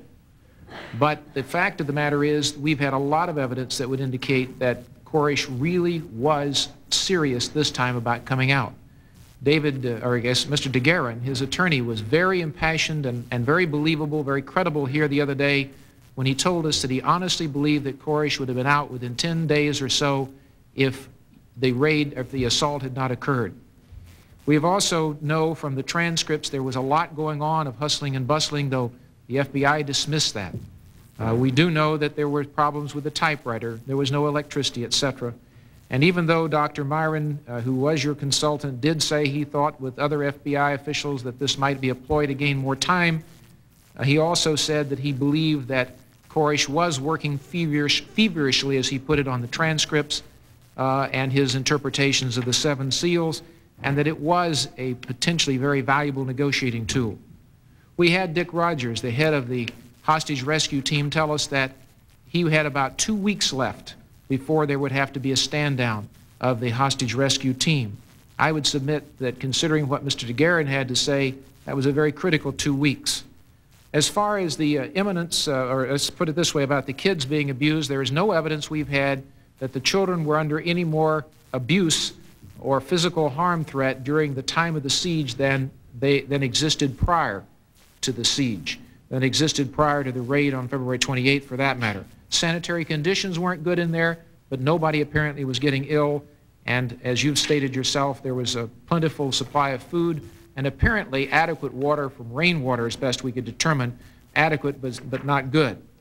And as far as the fear of an imminent violent breakout if you waited is concerned, the only thing I've heard, and you've repeated it today, is this concern of March the 2nd, where Koresh apparently, according to one Davidian who came out, was planning or had made indications he wanted to come out that day with the explosives tied around him and might blow himself up. As Mr. Shabbat has pointed out, in the intervening, 49 days until the 19th of April, there was not one shred of evidence that Koresh was implementing such a plan. We've heard nothing to indicate that he was considering that any longer. And it bothers me a lot that you and the FBI have relied upon that factor, that fear, or that concern as the rationale for going ahead at this particular moment in time. It seems to me that indeed you had an opportunity, as I asked in my first round of questions, to personally get involved and talk to Mr. DeGuerin, Koresh's attorney, talk to Mr. Sage personally, talk with Mr. Jamar personally. I think if you'd done that, and I know that I'm hindsight guessing you now, you would have found that that certainty about an impasse would not have been so great in your mind. I'm bothered by that, and I'm bothered by the fact that you were pressed in your mind to act anyway. I just don't think that facts corroborate the basis upon which you have told us today you've made this decision. Now, I want to ask you a question about the actual assault itself and the planning of that assault. My question is this. It seems to me that in the process of looking at this plan, it was early on decided, and it's clear from the plan itself, that if the Bradley vehicles and the CEVs were fired upon, the plan would be accelerated. And there was a general understanding by Mr. Clark at the FBI, who was then the deputy director, and I think others there, that an accelerated plan was a higher risk plan. He was very concerned and told us that the Davidians might react negatively to that kind of a more aggressive assault. And that's why initially that apparently hadn't gotten brought up to you as early as it might otherwise have been brought up to you. And it seems as though internally in the FBI, the idea of a slow implementation plan was the desired thing, and that's what they promoted. Yet Mr. Jamar told us that he was 99% certain that when those vehicles approached the compound, they would be fired upon. And under the plan, it would be accelerated. I do not see why you would not have seen the same thing Mr. Jamar saw in this. He did say he didn't pass his thoughts on to anybody else, so I don't doubt for a minute that you got those words. You didn't. That thought didn't go up. Neither Mr. Potts nor Mr. Clark nor anyone else that I could find, maybe you did, you may tell me somebody else I didn't ask passed that thought on to you, but I don't think Mr. Jamar expressed that thought to any superior. But it seems to me logical that one would assume, and that you yourself should have assumed, that the plan would have been accelerated almost to a probability because of the fact that surely after the ATF officers had been shot in the raid on February 28, one would have to assume the likelihood that these vehicles would indeed be fired on. And with that higher risk involved, what my question is, were you thinking, yes, it is probable, the risks of that are there, but I'm going to take that chance anyway? Will we let the events unfold? We've just got to come to an end to this? Or did you really think, despite all that I have analyzed with you, that when those vehicles approached up there, that the insertion of that gas would, in all probability, be a slow unfolding, and that the plan would be carried out over the 48 hours rather than over the what turned out to be 6 hours, but a much accelerated plan? First of all, let me make clear to you that I did not feel pressed to make a decision except by the facts. Secondly, let me make sure that you have said that I made a mistake. No one will ever know whether you had been in the same position using the same analysis that you have made today. You would have made a mistake. With respect to the first issue that you raised, you don't think that there was an impasse in negotiations. What Mr. Sage said, as I understand his testimony here, was that they had reached an impasse in negotiations in terms of anybody coming out voluntarily. And I don't think there's any doubt about that. He wanted to continue to negotiate. I wanted to continue to negotiate, and it was our hope that with the pressure of the gas, it would produce the possibility of negotiations, if not getting them all out. As you look over all the transcripts, over all the time, it's easy for you to take a piece here and a piece here and wishful thinking say, gee, if I had been the Attorney General, this is the way it would have worked. And I wish, if it had turned out right, that that had been the case. But what I was faced with was not the ability to Monday morning quarterback. I was faced with a situation in which he said he had rehearsed the plan March 2nd. There have been continuing concerns about suicide based on some of his messianic writing. Chairman Hyde refers to this, and that I didn't know what circumstances might exist that would produce that. An attack from the outside, an intruder, a fight, a response, that this was the best time to use the resources we had to encourage further negotiation. Secondly, with respect to the fatigue, it was never expressed to me in terms of fatigue. It was expressed to me in terms of a state of readiness, in terms of their sharpshooting ability and the like. What was expressed to me is that they might have a little bit longer, but that this was their best time in order to properly hold the perimeter. But what I was faced with was here was a man on March 2nd who had said he would come out. He was very explicit. He said he would come out immediately. The tape was broadcast, and what did he do? I'm sorry, I'm not coming out. God told me to wait. He said he was coming out soon, around March 19th or 20th. He never came out. He said he was coming out after Passover. After Passover, he suddenly comes out with the fact that he's going to do the 7 seals. I went through the transcripts to see, after the fact, to engage in some Monday morning quarterbacking myself. And it was so clear those days following the end of his Passover, or what he referred to as Passover, trying to get some signal, trying to find out when is he coming out, what is he going to do. He could take forever to finish the seals. As Stephen Schneider said, 6 months or 6 years. We will never know the answer, but the record is replete with equivocation, with broken promise of him just toying and manipulating the whole system.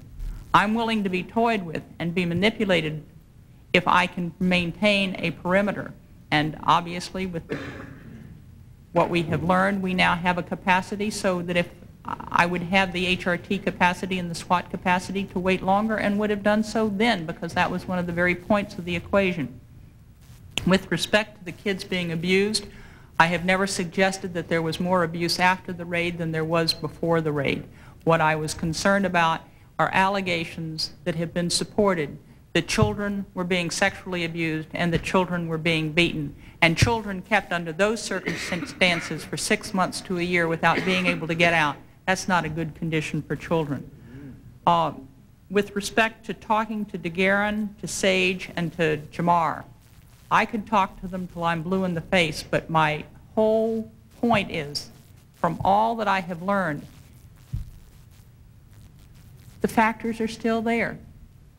Everything that has come up has been part of the factor in terms of trying to understand it. We will never know what happened. If I could wave a magic wand and do it over again and have the right answer, I'd feel like I was the most fortunate person in the world.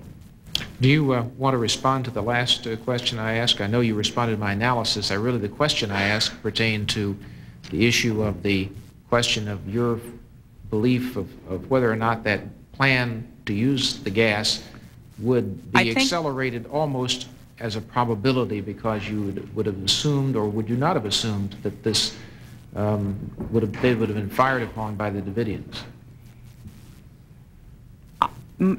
If I understand your question, and I had a little bit down a little bit differently, I think what they were trying to do, I think they faced an unusual situation where the gas did not appear to be working because the wind was very high, and they were worried that people did not have the opportunity to get out because they had barred doors. In terms of knocking down the doors, nothing happened. They moved slowly. Nothing happened for 1 hour, 2 hours, 3 hours, 4 hours. I think it was an appropriate effort to ensure that there was egress from the compound. The question, and I don't want to belabor it because my time has expired, and you've spent a lot of time obviously analyzing my analysis, and I understand that maybe I should not have asked the question at the end. I did. But what my question at the end was pertaining to a comment made to us by Mr. Jamar, the tactical commander, who told us that he was 99% certain in his own mind that when the gas inserting vehicles approached that compound, they would be fired upon. And my real question to you is whether he didn't pass it on to you, as far as I know. I mean, everybody here said they didn't hear it from him. He didn't say it to anybody. Wouldn't it have been reasonable for you to think about that yourself in light of the fact they'd fired on the ATF? Wouldn't it a probability, just as Jamar thought? And did you have that same thought he did, that they would be fired on? And if you did, would that have not implied that to your thinking at the time you made your decision that this was going to inevitably be an accelerated gas assault from the beginning? That's the question. We speculated on that from the beginning because one of the things that I was concerned about is that they would put children up in the window and use them as shields to fire on agents below. And I said if they put the children in the window, back off immediately. But what we were faced with here was a situation in which we expected them to fire. Perhaps in certain instances, we wouldn't have had the people in the armored vehicles. Well, that's what I would think. Mr. Schumer?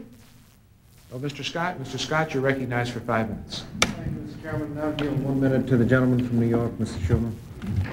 Thank you, gentlemen. And as we begin this second round of questioning, I just want to say to you, Madam Attorney General, that you have done I think, a very fine job of forthrightly explaining your position and what happened. Before these hearings began, it was no secret around town that some said they were going to bring you here to embarrass you or humiliate you. The Washington Post on July 16th, Attorney General Janet Reno was the sole witness on the hearings last day, and some Republican staff members privately express hope they can humiliate her. Newsweek, July 31st, Republicans have cast her as the climactic witness in what they hope will be a high-profile humiliation. Associated Press, July 28th, some Republicans privately concede they hope to use Waco hearings to embarrass the administration. What I want to say is you haven't been embarrassed or humiliated at all. You've stood strong and tall. The only embarrassment and humiliation came in a few moments from incidents like the gas mask incident, which was not your doing. I just have one question for you, and that is, you've sat here all morning. You've read, I'm sure, the accounts of the hearings for the last 9 days. You've probably listened to some. Have you learned anything different or new that would have lead you to think differently of the decision you made?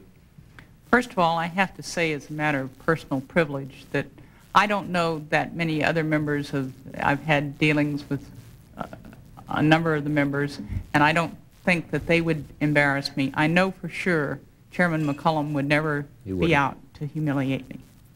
I agree. Hear, hear. And if he tried, he couldn't do it. Good spirit. Well, I can assure you, if I might, I've not tried to humiliate you today. I've tried to ask honest questions, but we do have time that you have Mr. Scott.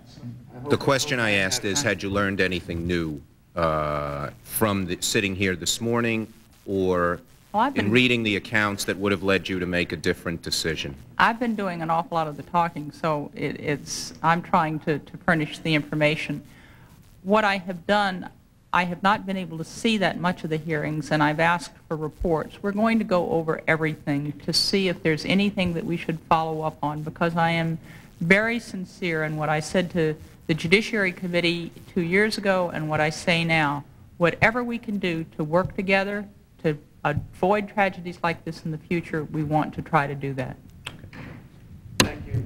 I want to get back to the situation of the gas. Just very briefly, we've heard about the 48 hours of gas insertion plan. Was it the plan to insert gas for a constant 48 hours?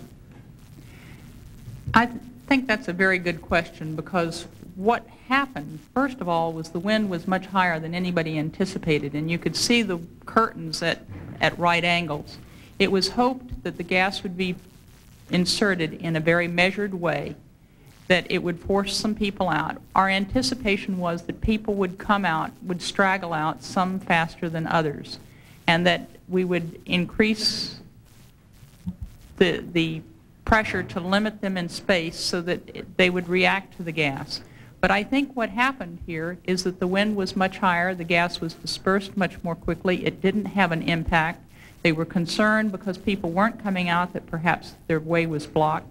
But it was to be a very measured process, and the total expectation based on my conversations with the HRT team, based on my conversations with the military commanders and with Dr. Salem, was that people would react to the gas much more quickly.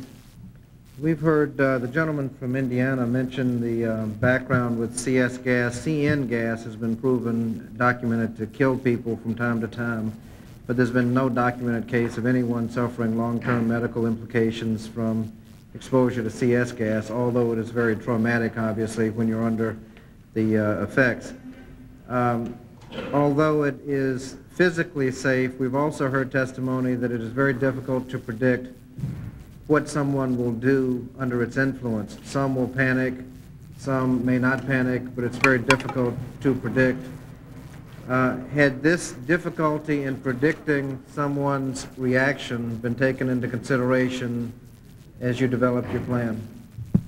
We took it into consideration, not the panic so much, but if a child came out without a parent or vice versa, those circumstances, we tried to consider what could be done. And again, there was the anticipation that the gas would have a much more immediate impact than it did. Mr. Scott, your time's expired. Mr. Ball, you're recognized for 5 minutes. Thank you, Mr. Chairman.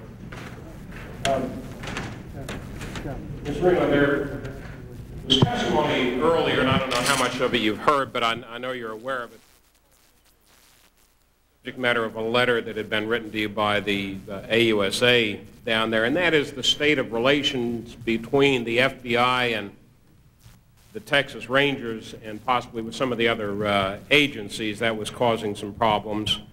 And Commander Maurice Cook, the senior captain and commander of the Texas Ranger Division of the Texas Department of Public Safety, talked about this the other day.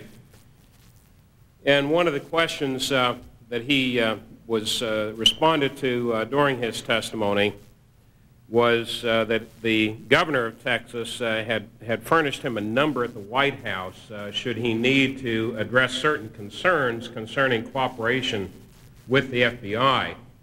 That struck a number of us as somewhat odd at the time, that the governor would be referring him to somebody at the White House as opposed to the director of the FBI or yourself or somebody at Justice. And I'd like to have a letter shown to you if I could, please.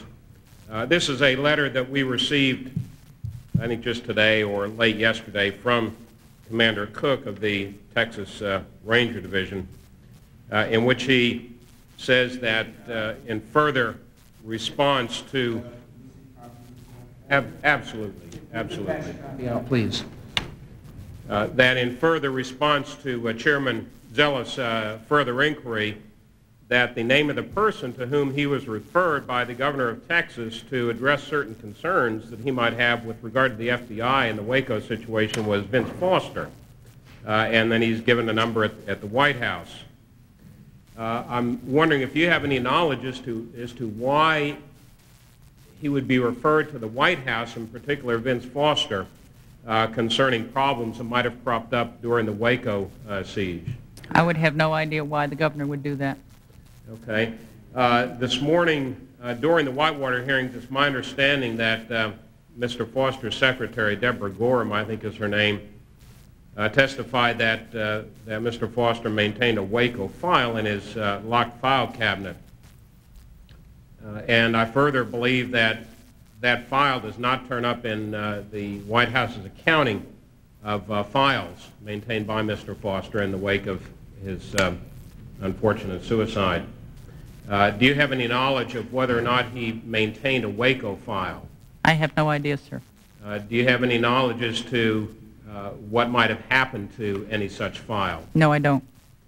Does it strike you at all odd that questions regarding the FBI, which comes under your jurisdiction, regarding an investigation as serious as this one, would be referred not to the FBI, not to the Department of Justice, but to the White House?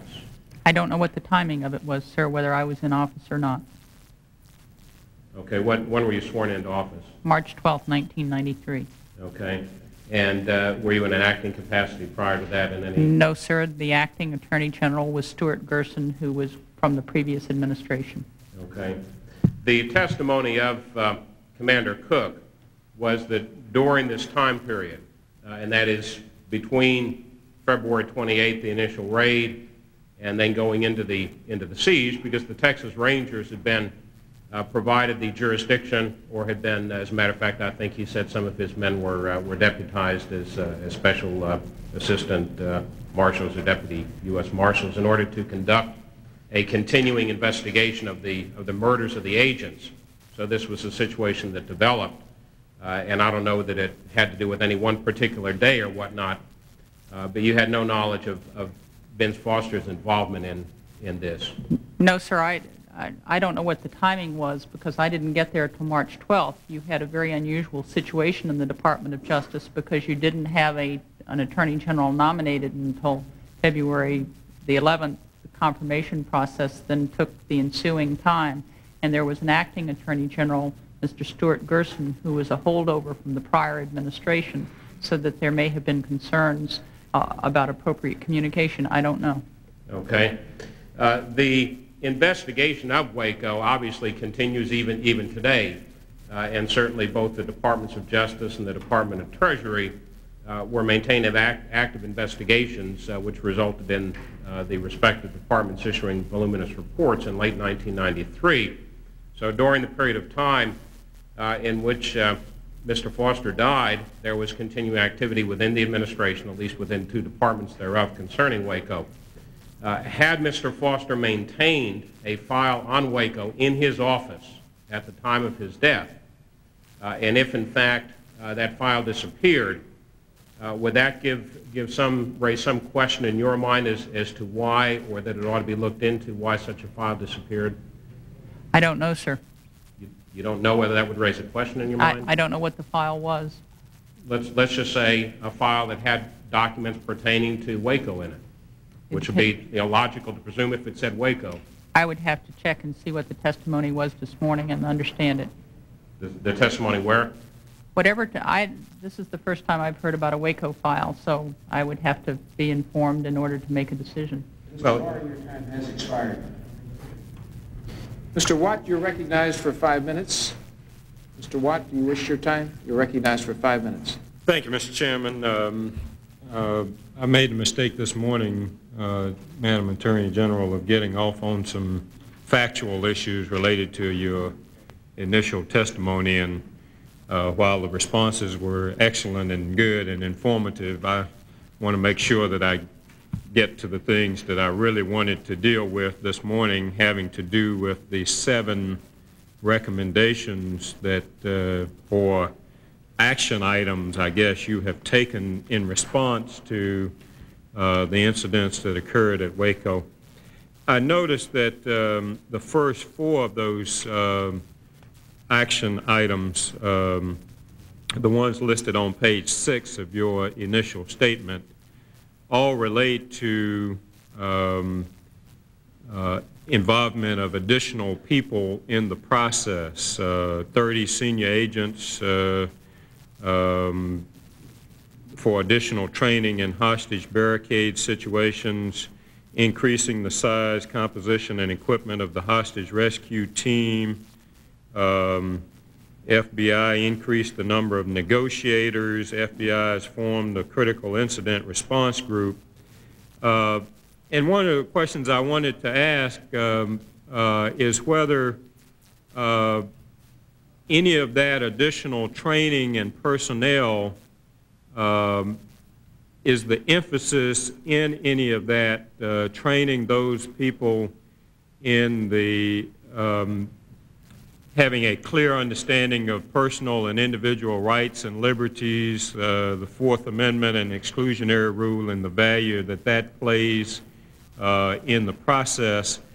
I would just like to be reassured that the lessons that some of us have tried to make during the context of this hearing, that our federal government really appreciates the value of the Fourth Amendment protections and constitutional protections and their safeguards, and the way they are safeguarded through the exclusionary rule are being reinforced to any new personnel that comes into this kind of situation. Well, first of all, they're being reinforced with new personnel coming into the law enforcement agencies of the Department of Justice. I've set great store on our whole training program. I've visited Quantico. I'm doing everything I can to work with Director Free to make sure that Quantico, as well as the other federal agencies under the Marshal Service and the Border Patrol, which train at Glencoe, have a curriculum that addresses the issue of constitutional guarantees, and that it does it well. So I feel comfortable there. With respect to the HRT and the SWAT teams, I don't know whether there is additional training over and above and beyond with respect to constitutional issues, but I know in my conversations with Director Free, in my conversations with the head of the Crisis Incident Review Group, that human life is paramount, and the protection of human life is paramount to what we're doing. Okay, your response leads me actually to the second question that I already had. It didn't provoke the second question, and that was your reference to the SWAT teams. Does that SWAT team, is that an acronym for something? I always have these visions in my own mind of when I hear the word SWAT team of people shooting at folks, and I just want to, is that an acronym for something? I don't know what it's a Special Weapons Attack Team or something like that. Special Weapons Attack Team, okay. I guess one of the concerns a lot of people in the public expressed to me is this notion that the government is getting more and more armed and dangerous to us citizens. What kind of training is being provided to the HRT and SWAT team members? It's Special Weapons and Tactics. Special Weapons and Tactics. That sounds like a lot better to me than attack team. It really does. What the director is trying to do, and he really should address this issue directly, but what we're trying to do is to develop the capacity with the crisis incident response team, working with these enhanced SWAT teams, to understand the behavioral issues, to understand the issues that may help us to negotiate out a peaceful resolution of these matters. From my experience, if you have a well-trained team that can respond, that can work as a partner with the negotiators where they are truly on the same team, you can be more effective. And the director is absolutely dedicated to doing everything he can to enhance the capacity of these teams to save human life. And can you just tell me one more time what SWAT stands for? Special Weapons and Tactics. Okay, Special Weapons and Tactics. Okay. Thank you for clarifying that. Thank you. After all these days, Mr. Watt.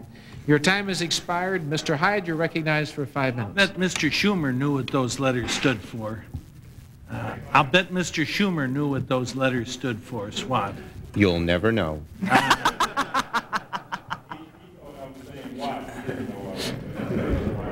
Incidentally, I just want Mr. Schumer to know how much I am unhappy with his quoting anonymous staffers making insulting remarks about the Attorney General. He knows no Republican member would talk that way, is that stupid or that mean-spirited, and it just isn't helpful. If there's any comedy left around here, quoting garbage like that isn't helpful. And I yield to the gentleman. AP to the gentleman. Their quotes, not mine. Yeah, well, they don't help this discussion. Now, General, we're nearing the end, and I know there's no one who desires that more than you because this has been exhausting, and you've done exceptionally well. But as we reach the end, I think you have said there's nothing you would do differently, knowing what you know now. Is that true? There are 3 parts to that, Mr. Chairman. First of all, knowing what I do now and having enhanced the capacity of the SWAT team and the HRT team, I would do what I would hoped I could have done then, which was bring in another HRT team or a complement that could ensure. Well, I'm not talking about changing I mean, what happened at that time and place, knowing what you know now? I'm trying to take it point by point. All right. Secondly, knowing what I know now, I would wait and take the risk of the impaired perimeter. Okay, I think what you're saying is that the behavioral science people who had this exactly right and whose reports you were given on April 17th, I think you would have, the behavioral scientists, Peter Smerick and this gentleman named Young and others, you would have paid more attention to what they said because they hit the nail on the head. Smerick, and I'm quoting from the Justice Report, Smerick and Young noted this was not a typical hostage situation, in that the hostages in this situation wanted to be barricaded inside with their leader and had no intention of leaving. Given this dynamic, Smerek, FBI behavioral scientist, and Young suggested a different approach. In traditional hostage situations, a strategy which has been successful has been negotiations coupled with ever-increasing tactical presence. In this situation, it is believed this strategy, if carried to excess, could be counterproductive and could result in loss of life. Smerek and Young explained that if the FBI could not establish some trust with Koresh, the FBI would face the possibility of eventually taking physical action against the compound. If such an attack took place, Koresh and his followers will fight back to the death to defend their property and their faith, as they believe they did on February 28th. And then, quoting from page 183 of the Justice Report, Smerek, again, he wrote the memos because he was concerned that the FBI commanders were moving too rapidly toward a tactical solution and not allowing adequate time for negotiations to work. Now, I say that knowing it had 51 days, and that must have seemed like an eternity, especially on the plains of Waco. But to go on, Smerek notes that the FBI commanders were action-oriented. They wanted to treat Koresh not as a negotiating partner, but rather as a psychotic criminal who needed to be caught and punished. Now, there were 5 reports, as I understand it, analyzing from that perspective this situation. And I say, had I been in your situation, I might well have done exactly as you had done, as you did. So I'm not being judgmental. But in looking back at this, these fellows who understood that these weapons were stockpiled in anticipation of an apocalyptic confrontation with Babylon, which happened to be our government, they believed an aggressive assault plan would dramatically increase the paranoia and the fear of the Davidians. It's a shame, and I regret, and I hope you regret, that you didn't look at this from the point of view of how would the reasonable Davidian react to this assault with the tear gas, not how the reasonable person would react. Have I made myself clear, and wouldn't you pay more attention to these behavioral scientists than evidently you did? I think you've made yourself clear, but I think we're a little bit confused in time. Mr. Smerek's remarks, as I understand it, and as I was advised, were developed in early March when there was tension between the negotiators and the tactical people. My concern when they were, and I was unaware of that tension.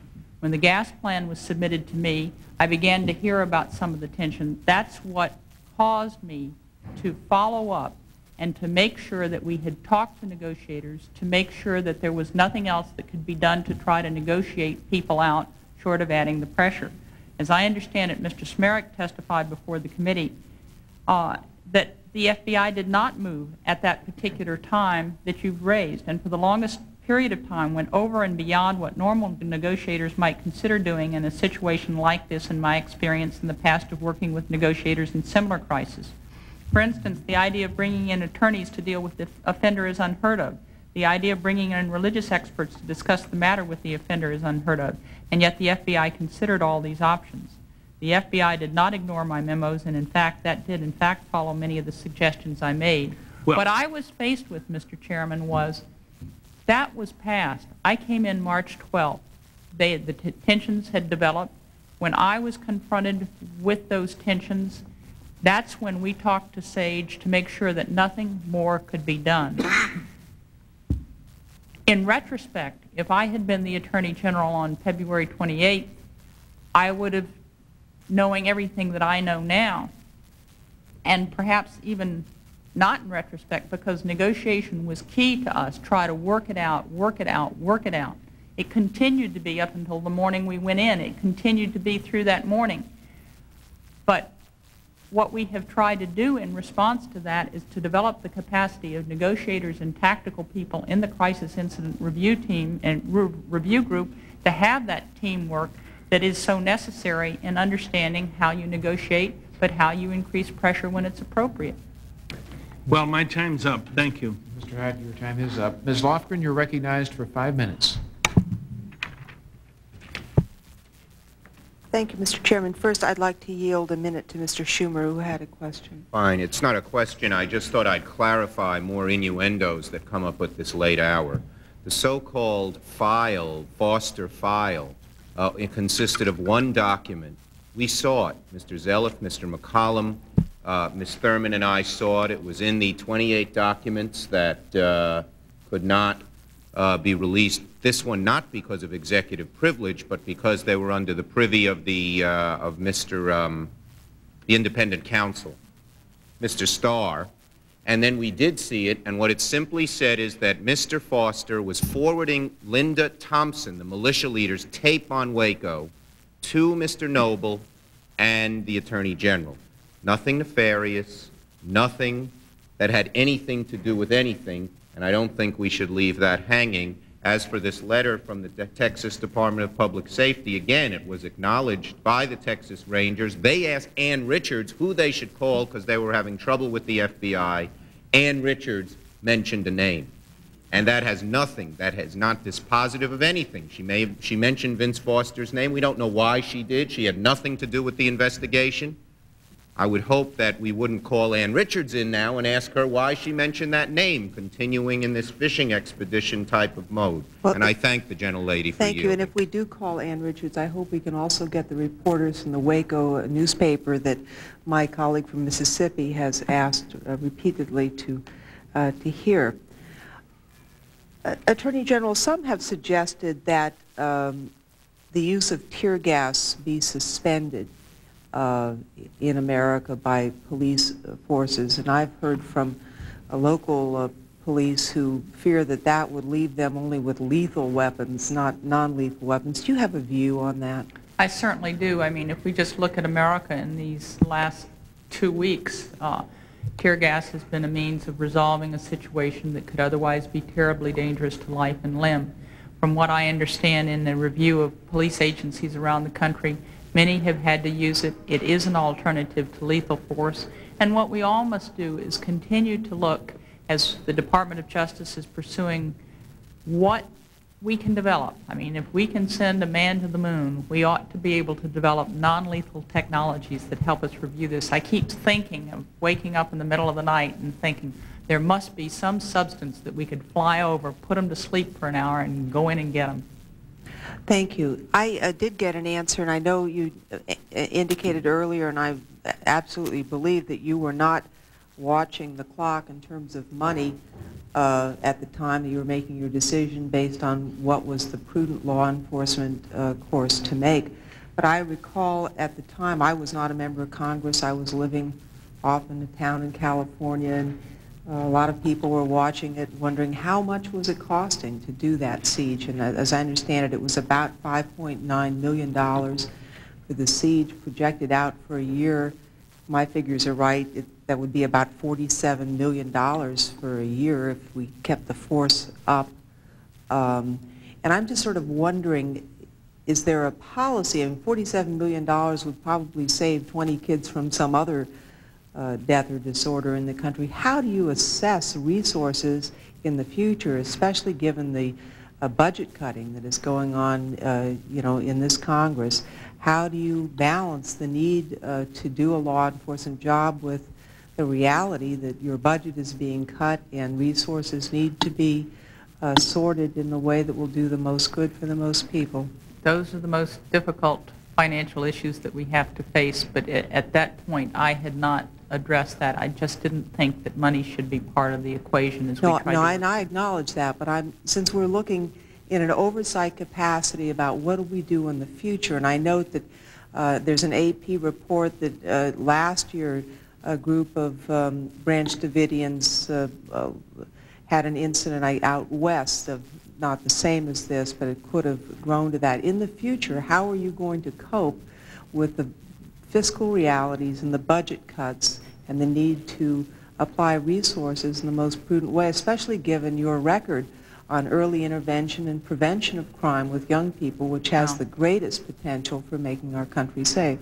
I think what we need to do is to make sure that our efforts are as effective as possible to address the concerns that Chairman Hyde raised, to make sure that negotiators and tactical people have the best information possible, have exposure to the best experts, so that we try to bring these matters of this type to solution as early as possible. As you well know, I'm a strong proponent of prevention. Thank you, Ms. Lofgren. Your time has expired. Mr. Zeloff, you're recognized for 5 minutes. Attorney General Reno, I sure hope in no way that my former questioning had anything to do with the embarrassment situation that was referred to. Mr. Chairman, as I mentioned to you earlier, I don't know you nearly as well as I know Chairman McCollum. Okay. But I just would. You have not. I certainly would like to respect you and your position in every way possible. You have not in any way embarrassed me, sir. I would like to thank you quickly on Oklahoma City. I think it was an outstanding example of success for the U.S. government, led by our president, the FBI, DOD, ATF, FEMA. Every organization in this government responded with perfection. And at the time, I spoke out in New Hampshire what a great job the president did, and I think he deserved that credit for coordinating that response, as you and all the law enforcement people and everybody else did. And I think that's outstanding. I'd like to pass out a copy of the White House document that's been referred to earlier from Judge Mikva, July 31st, 1995. Second paragraph, first two sentences. The facts relating to the President's involvement in the decision to end the siege at Waco are a matter of public record. The President has never shied away from, indeed has repeatedly acknowledged his knowledge and ultimate approval of the decision. And again, I don't want to keep... yes, it is. I thought this was the same letter that Mr. Baugh objected to earlier.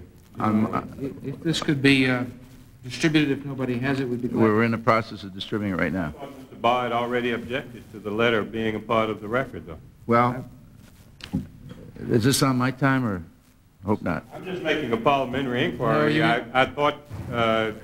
I don't believe regular order is being called for. It is Mr. Zeloff's time. I do not know if this document was the one or not, but we'll determine that in a minute. Well, you may proceed. I think well, he hadn't asked to admit it yet into evidence. Okay. Well, I would like. I am submitting. We are discussing it. It has been talked about on several occasions on both sides of the aisle. It was received yesterday. It involves, and all I'm trying to do is establish a chain of command. Who was in the loop? I think it is important. I share it with anybody who would like to have it shared with them. It is, and I appreciate the acknowledgement from the judge that. I mean, are you asking unanimous consent to admit this documented evidence? Yes, I am. Is there objection? Hearing none, it is so admitted. You have an additional minute on your time. Okay. And I guess my problem with all this, I'm just a small businessman from New Hampshire who now is a member of Congress. And when something happens in my business, I have to be responsible for it. I can't blame it on the maintenance man. I can't blame it on any number of people. And so my problem with government generally is accountability and responsibility. It's what I ran on. And what I have, and I have no problem with, if we make mistakes, we just need to address it. As I'm trying to explain the oversight role that I have, the responsibility that I have here, as I see it, and the accountability and the responsibility, as we try to explain to the American people exactly what took place at Waco, I think one chapter of that is what is the chain of command and who is in the loop. And I've said on Sunday, and I just would like to kind of explain when I said that we killed over 80 people. What I really said, Koresh was the bomb. We lit the fuse. Now, we could talk about whether that's right or whether it's not right, but maybe you can comment on that. But what I'm trying to get to in my own way is how do I go back to a town meeting in New Hampshire and explain after 10 days exactly what happened and do it in a concise way, who was involved in the decision, what went wrong with ATF, what went wrong with FBI. Right now, people say, well, why do we have these hearings? And what they really saw was they saw Mr. Potts get promoted, and they saw two other folks from ATF get fired and rehired. Even in this hearing, we were not able to bring out the substantial information as to why they got rehired. And it just seems like it's awfully hard.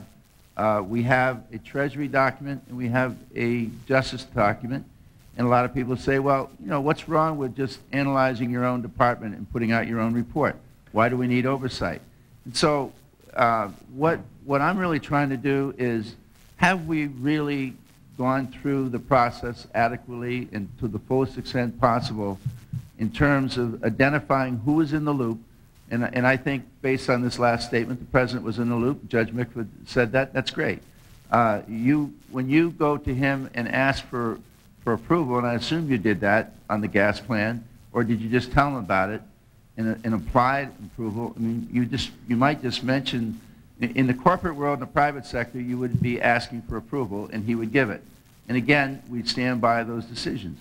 I guess what I worry about is, as we go forward with our report, do you feel that all the people that were responsible for everything that happened at Waco, have we gone to the American people? Have we told them everything that's going to happen? Or what about the next areas of accountability? We're going to probably deal with the two folks at ATF that got fired and rehired. You're dealing with Mr. Potts. Is there any other major areas here that we can add to the fact that we had this tragic situation, we've learned a lot from it, we need now to go forward and fix it so it doesn't ever happen again? And you've indicated some things in your area. Is there anything else that you'd like to include, and particularly in the chain of command and who's involved in the loop? I would just like to address one thing without, and I mean to be supportive of you, sir, not critical. But as I am with you. There is an impression, and I don't, everything that I've heard about what you say, you're very supportive of law enforcement. You understand the pressures of people on the street. But when you tell me, because if you're correct, I lit a fuse that killed... No, I didn't accuse you of doing that. I said we. Okay. I used the word W-E, we, but as a government. It has been characterized, and I think that's the reason it's so important, that we are careful. I join with you in just saying law enforcement. Did you really think that I meant you?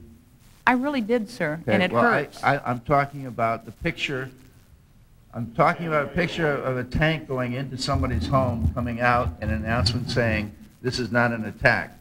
And I'm not blaming... I understand, but you've heard the process by which I went through, and you can't... I don't think you believe that I was callous enough to set a fuse. I think you did what you thought was right. So it is important that how we phrase things. Let me see if I can give you a situation. If there was a congressman who was under investigation, and the President of the United States was involved in that investigation, that should not be. If there was a public official involved, the subject of an investigation, and a congressman called me and said, I want you to get that so-and-so, and that would be wrong. The Justice Department and the prosecutor and law enforcement have a special role that is to some extent different from the military. The President is the commander-in-chief, but in law enforcement, it's characterized by some as quasi-judicial, quasi-executive. It requires some independence. What the President did, for example, in Oklahoma City, I think was a classic example. He went, he spoke out, he ensured that this nation responded in terms of State Department issues and coordination. But he didn't ask me about the details of the investigation until we had proceeded to the point where I could tell him as I was making the announcement. And it is so important that those processes be independent. That's the reason I think you can, and I feel presumptuous, but you ask, that you can tell your town meeting that the President of the United States let law enforcement do its job, asked to be kept advised in an appropriate way, and did his job the right way. I can't respond for ATF. That they will do. But let me just take it with the FBI, because people have said, well, nobody was disciplined. Mr. Chairman, I have been over and over and over this case trying to find out anything that anybody did wrong.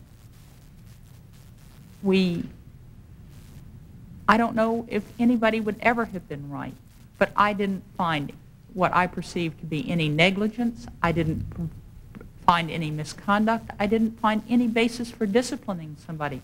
I can assure you that the anguish of those deaths will be with us all. Well, obstruction of justice in some cases and rearranging the crime scene, you don't think anything was done wrong? Mr. Zeliff, your time has My expired. time has expired. Yeah, it has. Mr. Bryant, you're recognized for 5 minutes. I can find the microphone. Thank you, Mr. Chairman. Before I get into my line of questioning, Ms. Collins on the other side, I think, had referred to Mr. Souter in an earlier statement she made this morning. Mr. Souter has had to go back to his hearing and has asked that I ask a unanimous consent that we attach a column, apparently in response to this article she cited. And at this point, I would ask unanimous consent, and we just attach this column to the record. Without objection, so ordered. Thank you, Mr. Chairman. Mr. Reno, let me follow up on Mr. Barr's questioning regarding the response from the Texas Ranger who testified last week, I believe. And as I reviewed this letter and think about, try to recall his testimony, I do remember that it was early on. I had a different recollection, but now I remember it was early on after the initial ATF raid, as I recall, that he went to see the governor. And as I read this letter from the Mr. Cook, that it was at that meeting with the governor that she gave him the name of Mr. Foster and Mr. Foster's telephone number, that if he had any further problems with the FBI, that he should call Mr. Foster directly at the White House, that was the White House contact. Now, again, I guess we could surmise one of two things. Either that was her personal contact at the White House and she just gave him the number, or the second thing we could surmise would be that he was in fact handling the Waco and that he had told her to call about any questions with Waco. I don't know that we'll ever know that answer, but it gets around to this issue of a belief that I have that the White House had a role in this in terms of Mr. Hubble on your end and his colleagues from Arkansas, who included Mr. Foster and Mr. McClarty and Mr. Lindsey, who were close advisors to the President at that time. Putting this into the political context of those days and not just focusing strictly on Waco as we have these 10 days. But let me get back to your trip to Maryland that day.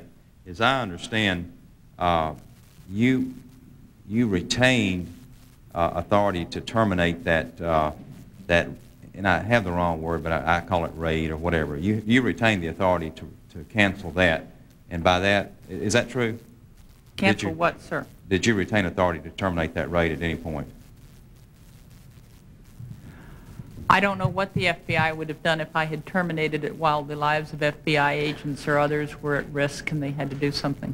Okay, but at that point on the 19th now, we've got basically the only people whose lives were at risk would be inside those armored personnel carriers, and to the extent they were, I understand that, but they could have certainly backed those out of there and turned around and gone back, I assume. But by retaining that authority, and I think your answer was yes, you do.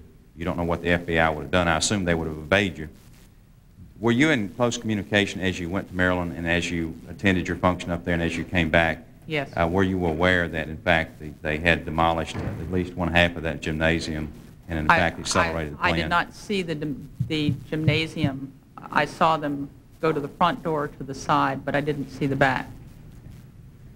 I still have some difficulty understanding how, from the FBI side, they could believe that this gas would be effective if you keep knocking holes in the building and letting that 35-mile-per-hour wind continue to come in there, and especially when you knock down half a gym and open it up. I don't know how you could ever imagine that would be effective. It seems to me you've got to go in and systematically begin tearing down the building, which it appeared to me they were doing. As I understand it, and even understand, first of all, I'd like to go back to your original point, because it's very difficult when people drop something and then move on to another point. So let me pursue it as to the points that you raised. The acting Attorney General of the United States was an appointee of the Republican administration, Stuart Gerson. I met with him prior to the time I took office. on general matters and to effect an appropriate transition when I was sworn in on March 12th. I think if you talk to Mr. Gerson, he will tell you that the President of the United States acted very appropriately in that situation. But the governor of Texas may not have known that he was the acting attorney general or who the ranger should contact.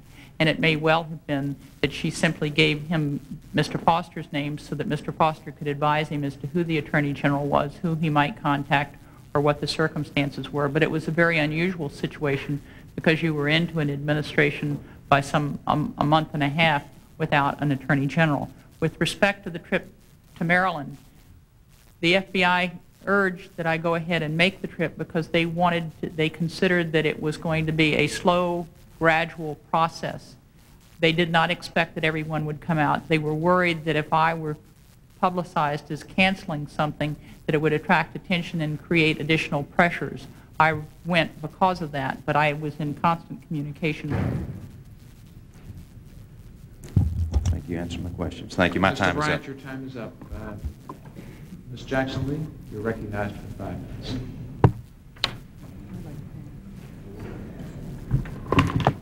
Mr. Chairman, could I also ask by unanimous consent that we attach this Texas Ranger letter? I think we did, but without objection, it will be if it wasn't. Mr. Schiff, you're recognized. Thank you, Mr. Chairman. Madam Attorney General, who was in charge of perimeter security around the Waco site compound? What agency, I mean? The FBI. All right. Did the FBI ever ask for help from Texas authorities to help bolster perimeter security?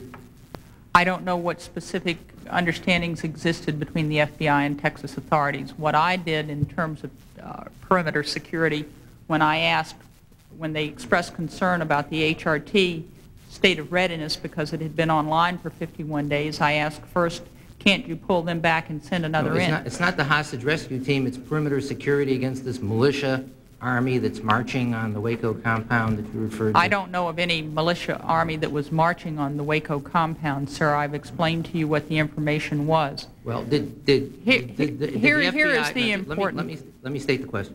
Did the FBI request help with perimeter security from Texas law enforcement? I believe that's a yes or no question. Sir, my understanding is that they did, and that the Texas law enforcement authorities were involved. But to go to the further point, with respect to perimeter security, what I was told was that the HRT would have to be pulled back. I asked if we couldn't substitute local law enforcement or state law enforcement capacity to control the perimeter. I was advised by the FBI that they did not have the capacity of an HRT team. To patrol? That relates to the perimeter security. Perimeter security, as I understand it, and you will have to check with the FBI, or I can get the details for you, the FBI had local law enforcement involved in part of it, but to retain the capacity for sharpshooting, for the capacity to control it, you needed a team of the quality and the skills of the HRT. To patrol a perimeter, to keep outsiders from coming in? Not just to patrol the perimeter, but to ensure the perimeter security.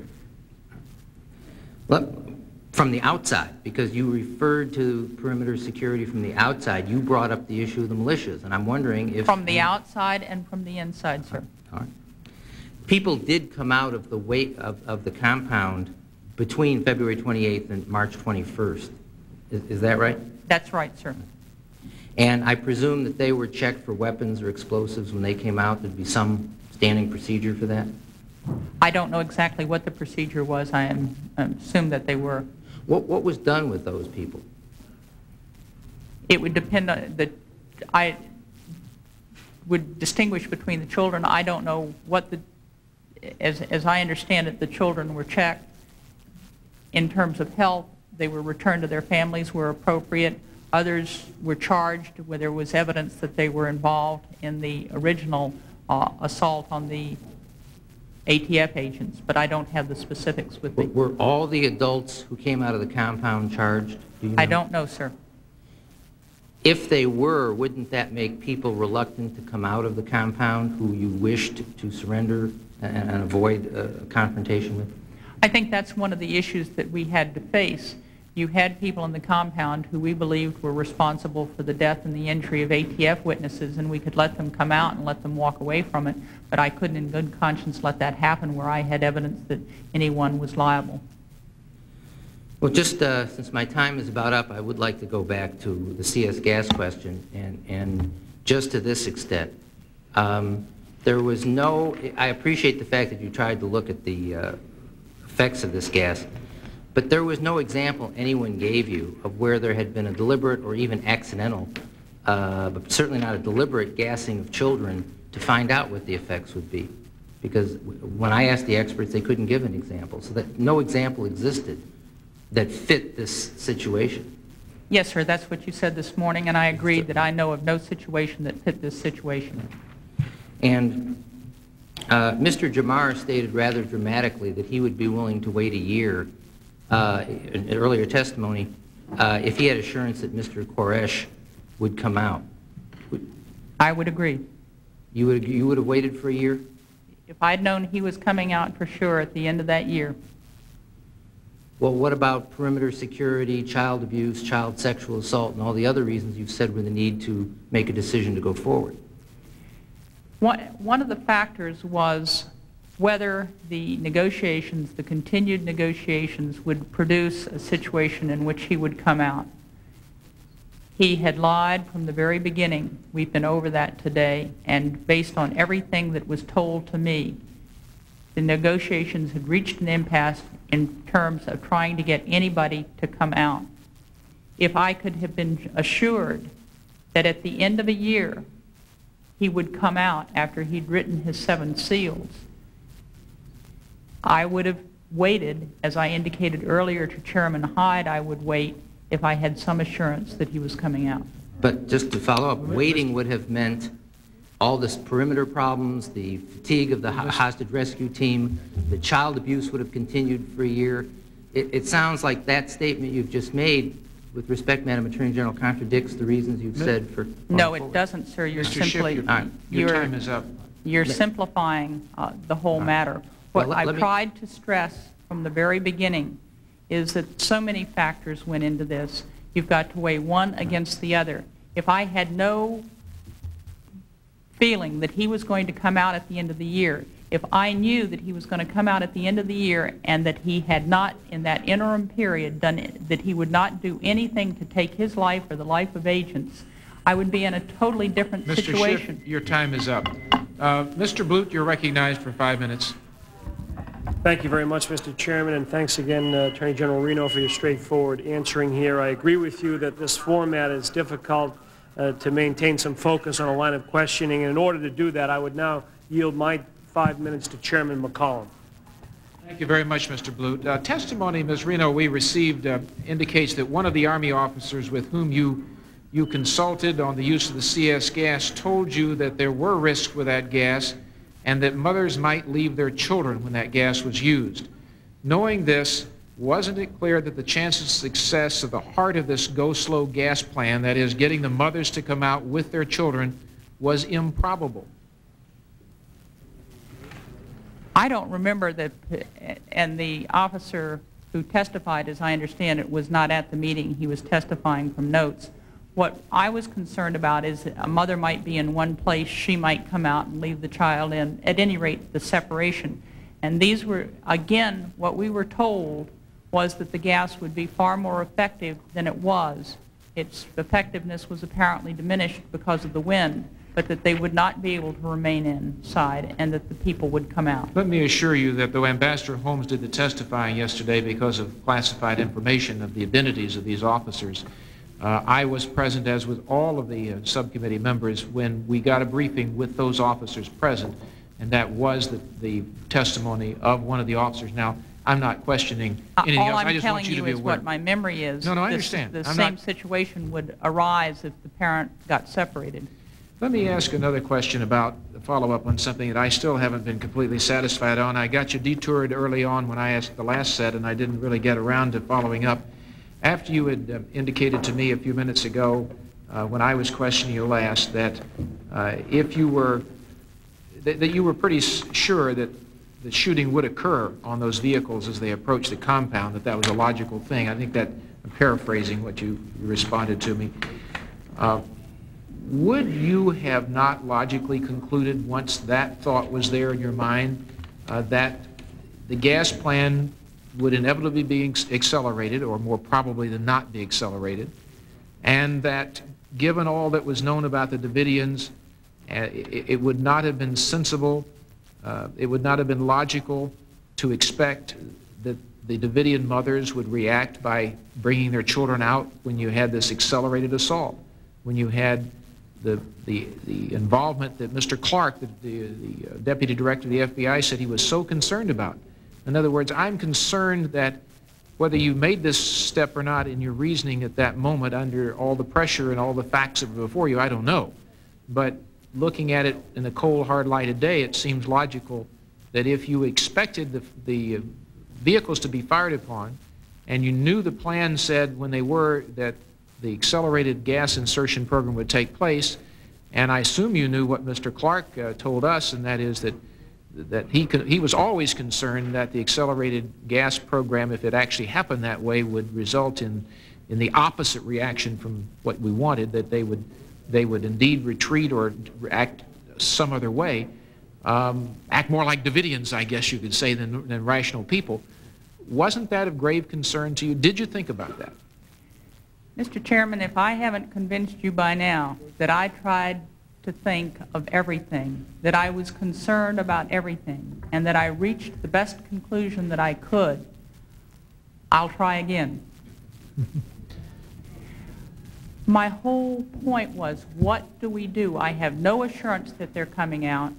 Chairman Hyde and others have talked about their messianic complex and what they might do at any time. You've dismissed that as saying, well, that was just March 2nd, but it's replete throughout there.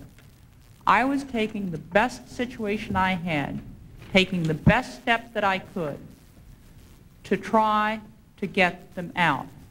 The factor that is more important to me than anything else is, based on what I was told by everybody responsible, was that the gas would have a far more immediate impact than it did. And as I've indicated earlier, I think that was because of the wind. But there was the additional concern. It was not just the insertion of the gas throughout the building. It was another feature which related to the egress and to the concern that all of us had that they be able to get out if somebody was trying to block it.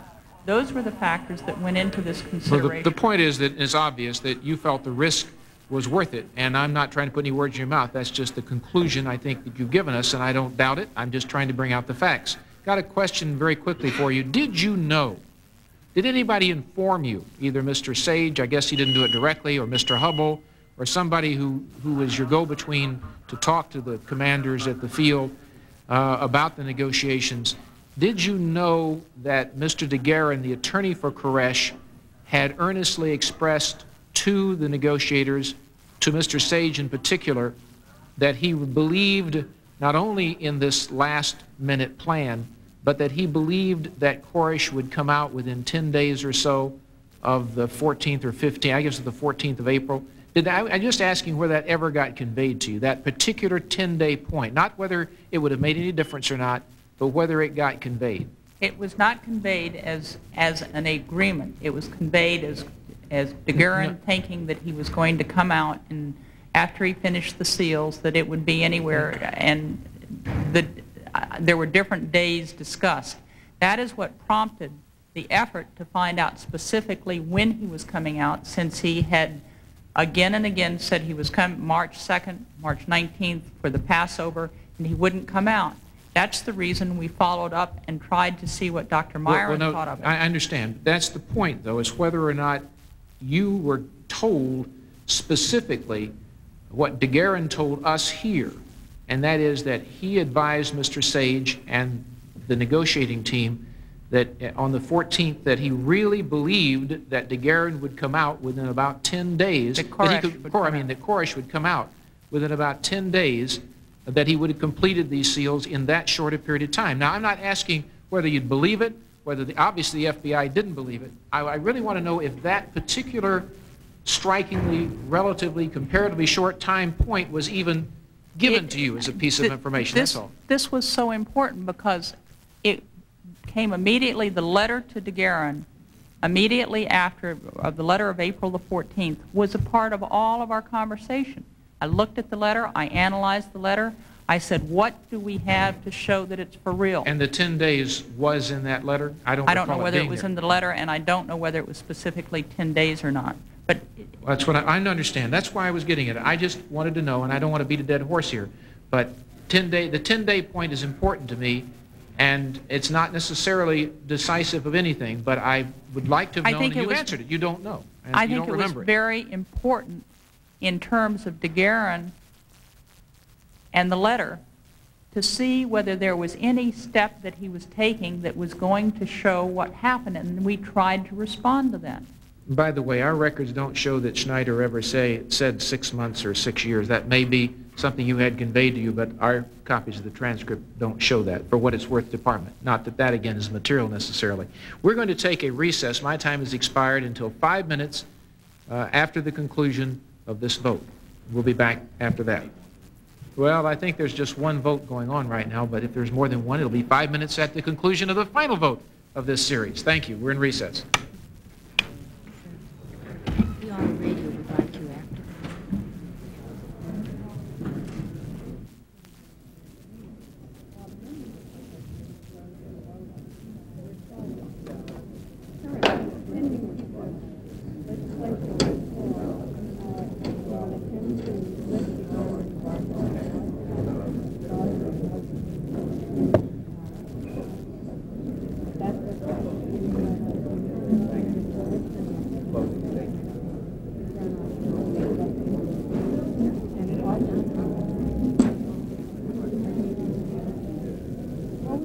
This Joint House Subcommittee hearing on the Waco investigation will continue in just a moment. First, some program information. Later this morning on C-SPAN's Washington Journal, the newspaper roundtable guests will be Congressman Bill McCollum of Florida and Robert Scott of Virginia. C-SPAN's Washington Journal